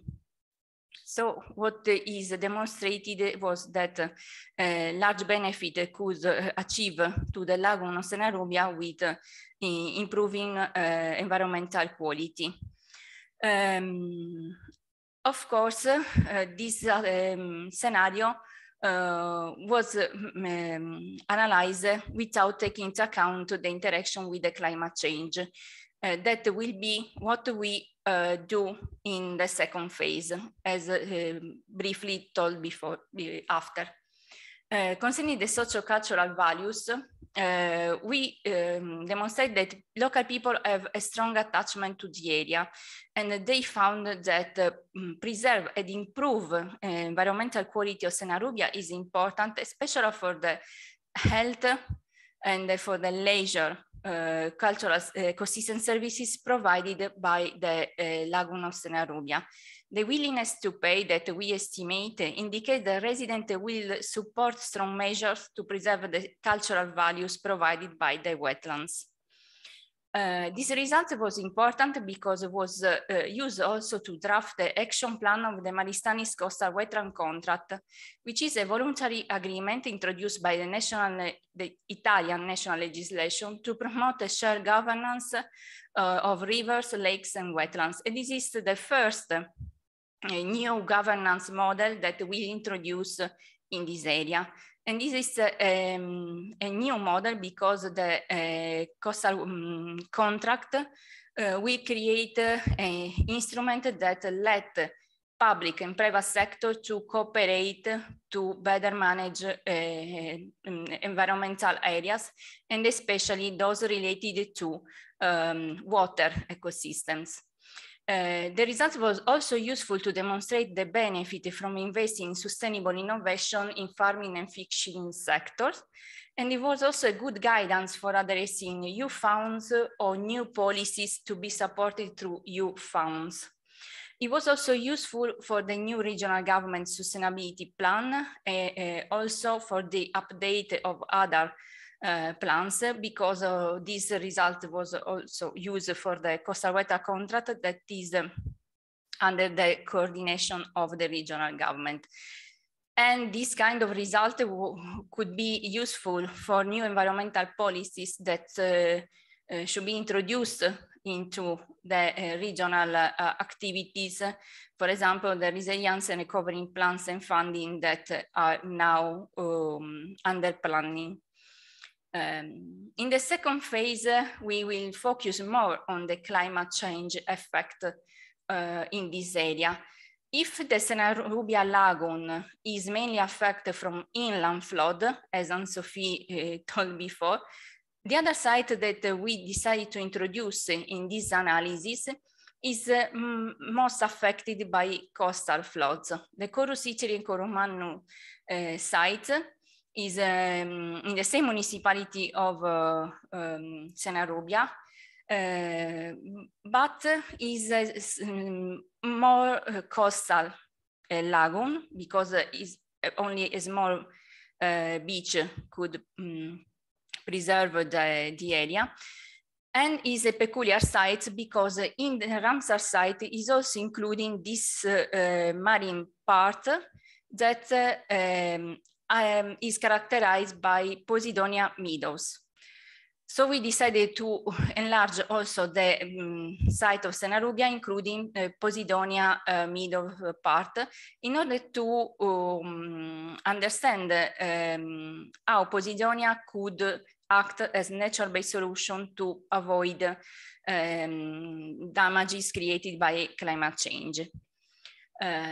Concerning the benefit of the area are more or less the same, but in this part of the Corusitiri is settled one of the most important aquaculture company in Italy, and also a seafood canning and transformation activities is located in the area.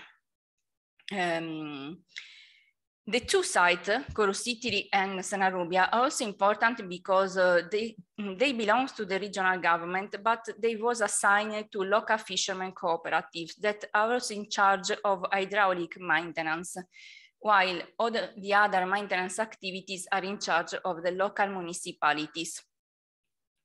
So the objectives for this second phase was to strengthen the connection between the Maristanis Coastal Wetland Contract and regional national plans for climate change mitigation and adaptation, to analyze national disaster risk reduction for both coastal floods and coastal erosion, improving management practices, and especially the farming and fishing management practices referring the ponds, and increase the benefit that a better management could provide for people.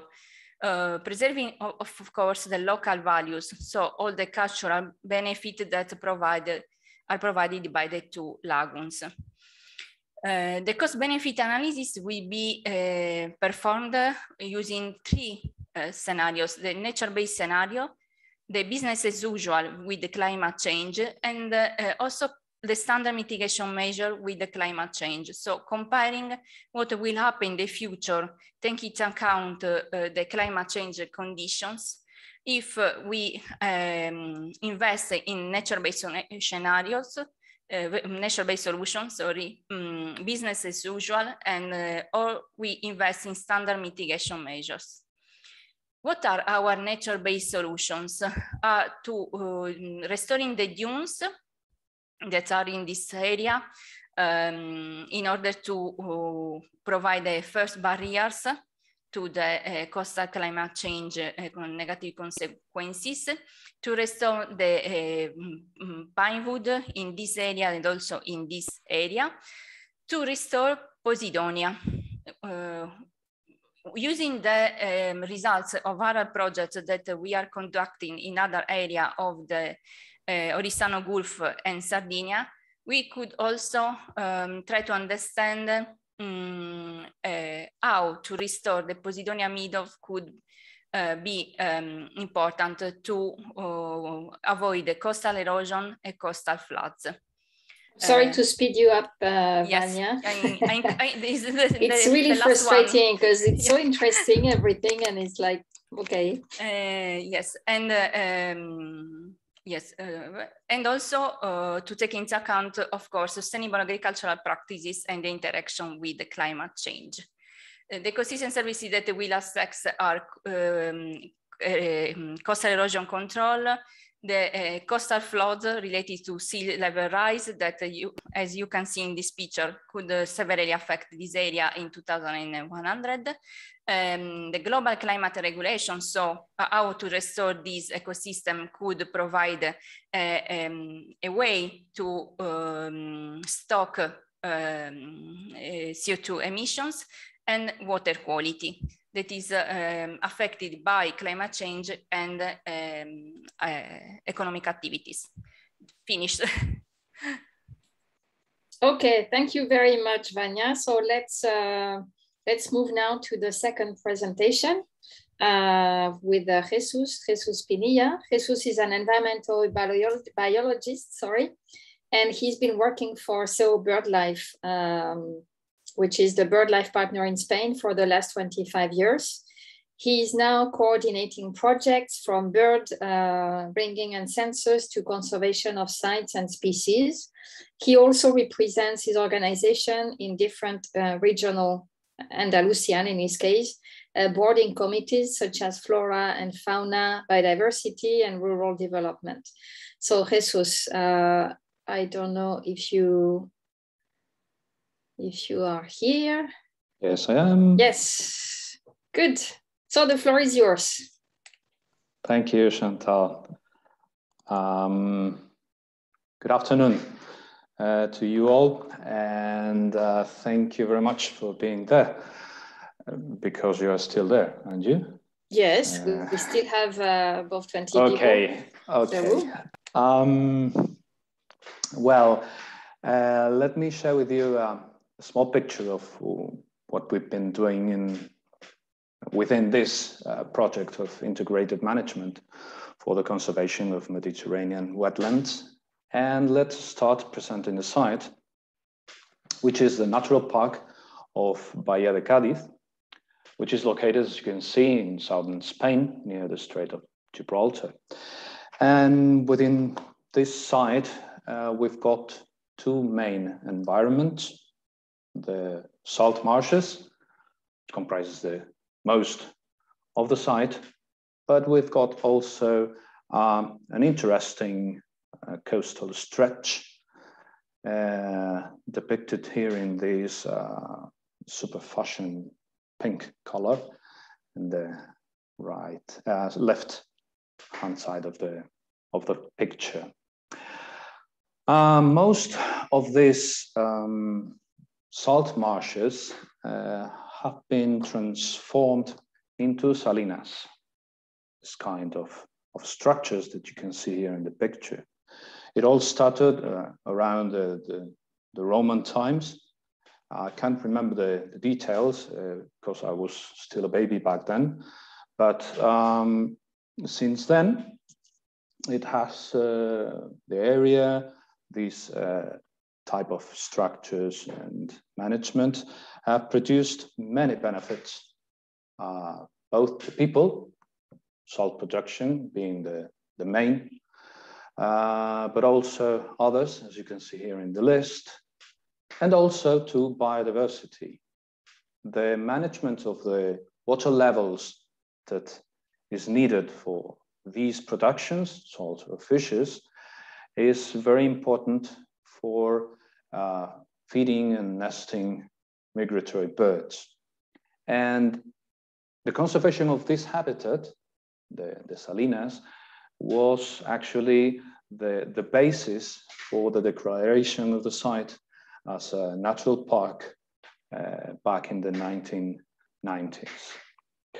However, important and significant changes in the markets of the salt and the fishes have led to the abandonment of many of these salinas. At present, around 75% of them are abandoned. And this represents an important loss of biodiversity. There are other threats in the area, as you can see here in the list, like coastal erosion, climate change, or human pressure that are also shared with other coastal wetlands. So we've set our objectives within the project. Quite ambitious, I know, but it's important to try to find solutions to the consequences of the abandonment of these salinas, consequences to people and birds. It's important also to improve the marshland management in order to reduce the natural disaster risk in the area.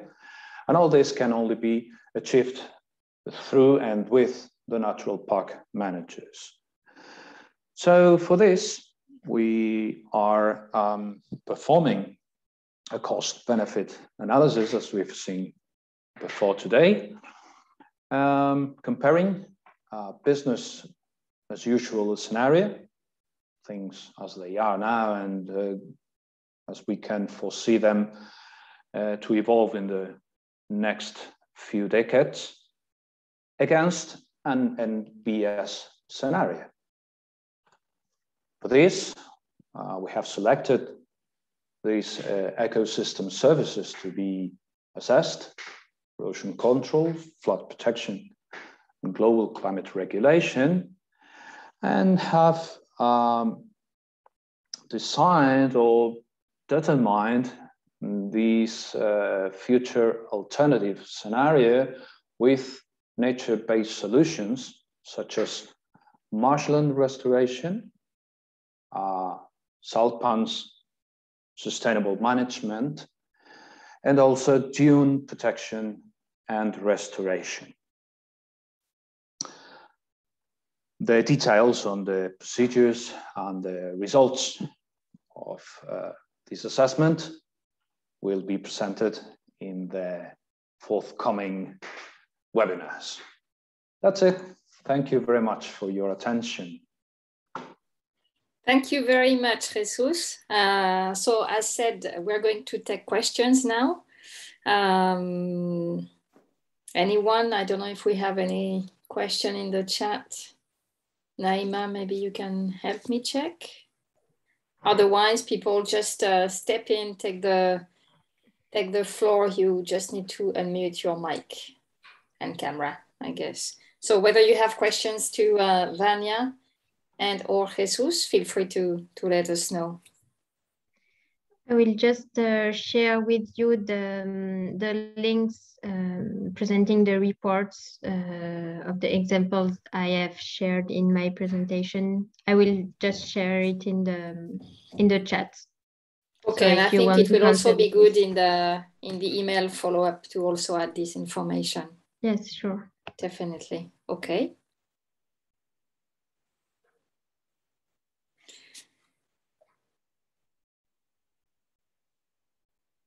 Okay, questions? Is it overall too difficult or too challenging or easy and clear, but you don't know where to start from? I think it would be interesting also to hear you participants on how you feel about the whole presentation. It's the first webinar, so we can still adapt for the coming ones.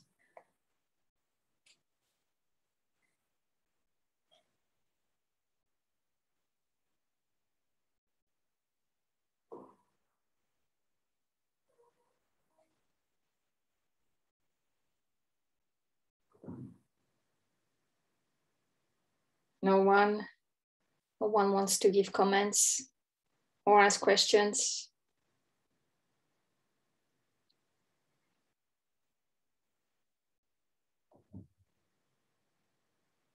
I will ask one as usual.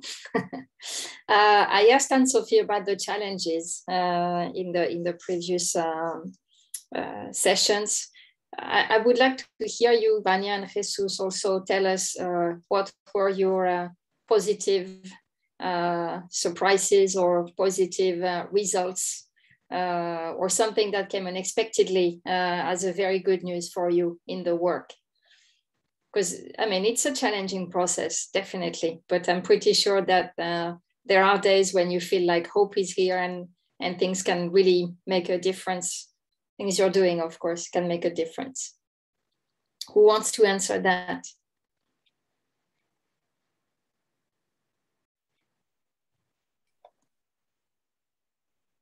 Maybe I can also try to answer one of the two questions that I read in the chat. Yes, of course, it's especially for us that are Sardinian people working in Sardinia is quite important to produce studies that could be transformed in something concrete to improve environmental quality, but also the work quality and life's quality for the local people. In our case, of course, a better management of the wetland areas, not only the two that I presented today, could create new jobs. I show something about the tourism sector, and the tourism in wetlands is totally underdeveloped in, especially in Sardinia and in Italy. While when we spoke with tourists, especially tourists coming from abroad and from other Italian regions, they will be really interested in having more opportunities to better know the wetlands, and especially to have the opportunity to have experiences related to the bird watching, for example, or also activities related to the fishing activities. Could the fish something in the acting as a fisherman, so working in a traditional way could be a really interesting experience from tourists that generally arrive in Sardinia only to stay lying in the beaches. So well, it's hard not to. They're beautiful. The sea is amazing. Yeah. So of course, I'm pretty sure that with a good, with a better and also integrated managerial system, we could improve activities. Of course, better managerial tools means to put together all the actors in the territory. So regional government, municipalities, but also the private sector that is operating in the area. Okay, Jesus? Yes, for me, as I have told, the area was declared as a natural park in order to preserve a certain specific habitat, which are the salinas, which are, as I've already told you, most of them abandoned. And this is a problem. And this is the main threat that the park managers are facing. And the only solution to that for the last 20 or 30 years has been to recover, to rebuild those salinas that have been lost. In a meeting that we did with different stakeholders, we put on the table another option, which is the marshland restoration, natural marshland restoration, which hasn't been selected or included within the management of the site to restore, to go back to the natural marsh. And it was very well received for these managers and the boarding committee of the natural park as a solution, as a different scenario, and it was quite rewarding for us to have that after this meeting. Thank you. Interesting. I know that Vanya, you partially answered to the questions we have in the list. So we have two. We have how to evaluate efficient management of wetlands. Are there specific tools? Well, I guess they're all connected to what you are presenting today. And then, is it a good managerial system to generate jobs for rural communities? I also think that Vanya was answering to this, but please, Tufik and Sana, if you feel we haven't given you a complete answer, just let us know and we're happy to build on this. No, thank you so much. The answer was clear enough. Okay, thank you. Sana, may I ask you what you're working on while you're there? Yes, first I'm from Lebanon. I teach at the Lebanese University. And I manage an NGO called the Green Community. So we have a program based in to manage a rural area. It's a protected site. We call it the Valley of Small Lambs. We're trying to, it's not a wetland, but it is a protected site, and we are trying to connect the communities to this protected site and create, maybe the situation in Lebanon now is very difficult. So we are trying to create jobs, to generate things, to make people feel that nature, environment, if they are good to it, it can generate income. So that's what you are trying to figure out, and you're trying to see the funding and things like this. How is it going? Not good, not bad. We got a small fund now for this, but I think women and young people are helping as they are. So start something that might help them. Let's say maybe artisanal product, things that they can do from there, tracking, a little bit of guidance, and trying to put some laws with the regulations with the Ministry of Environment here in the country. Okay, thank you.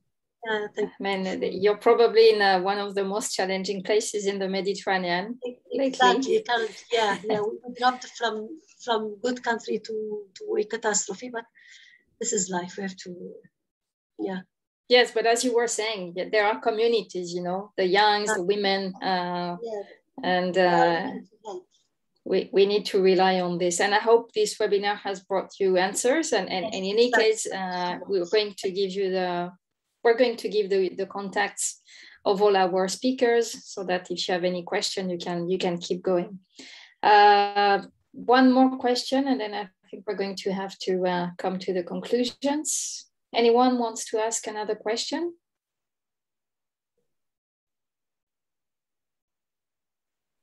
Okay, in the meantime, Anne-Sophie has put another link.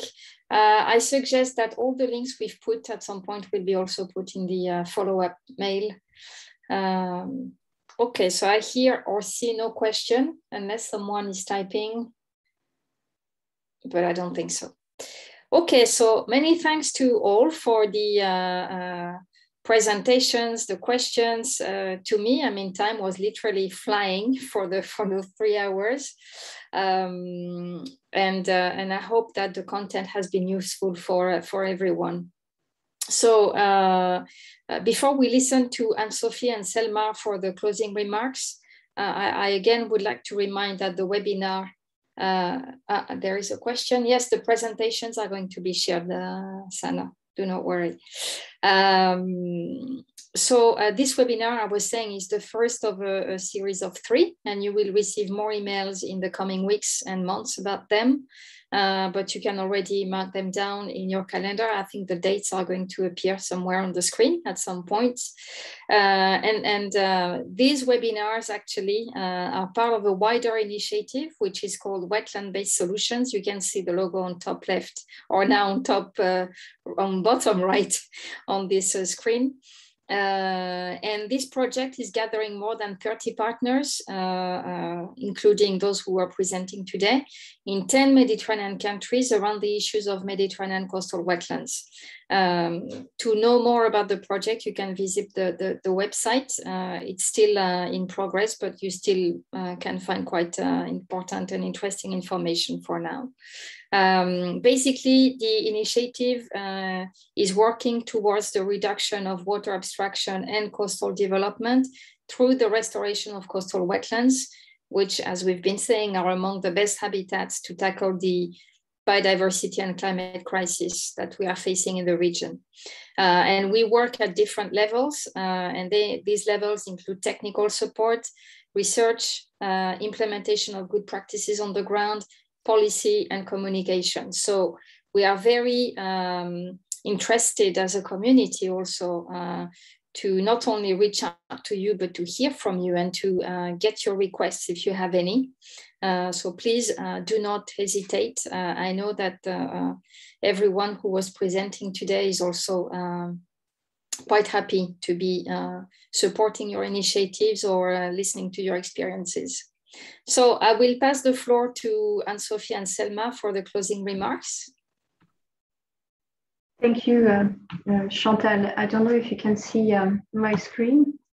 Yes. And just as Chantal said, just the next webinars, so you know it's a series of 3 webinars for the one of today, and we do have the second one the 22nd of February, and then the third one on the 3rd of May. So please register to it. We will again send emails with the registration link, and also some links and articles that have been put in the chat today. As a closing remark, you can also, if you want, do not hesitate to send us questions, or you know, if you want to start the discussion on sharing your experience and how we can also adapt the second webinar for you, because you know I think this is quite important that we try to share experience between all the different organizations and know what are actually your needs as well, so you can also implement your projects in your region. So do not hesitate to send us emails, and I think both Selma and I are you know, very thankful to everyone for the webinar. Thank you very much for the participants, and thank you to the MAVA Foundation that has helped us a lot to be able to work in partnership with all these people, and also to fund this webinar today. Maybe Selma, if you want to add anything, more than happy to give you the floor. I go along with you, but I thank you a lot for attending this webinar, and I think we'll have the chance to go more into the details of the methodology, to go on the how to perform this methodology now that we have shown why it's really important. So thank you for attending today. Thank you. So I would say see you next year at this point. And again, in the meantime, if you want to connect with our speakers, feel free to do so.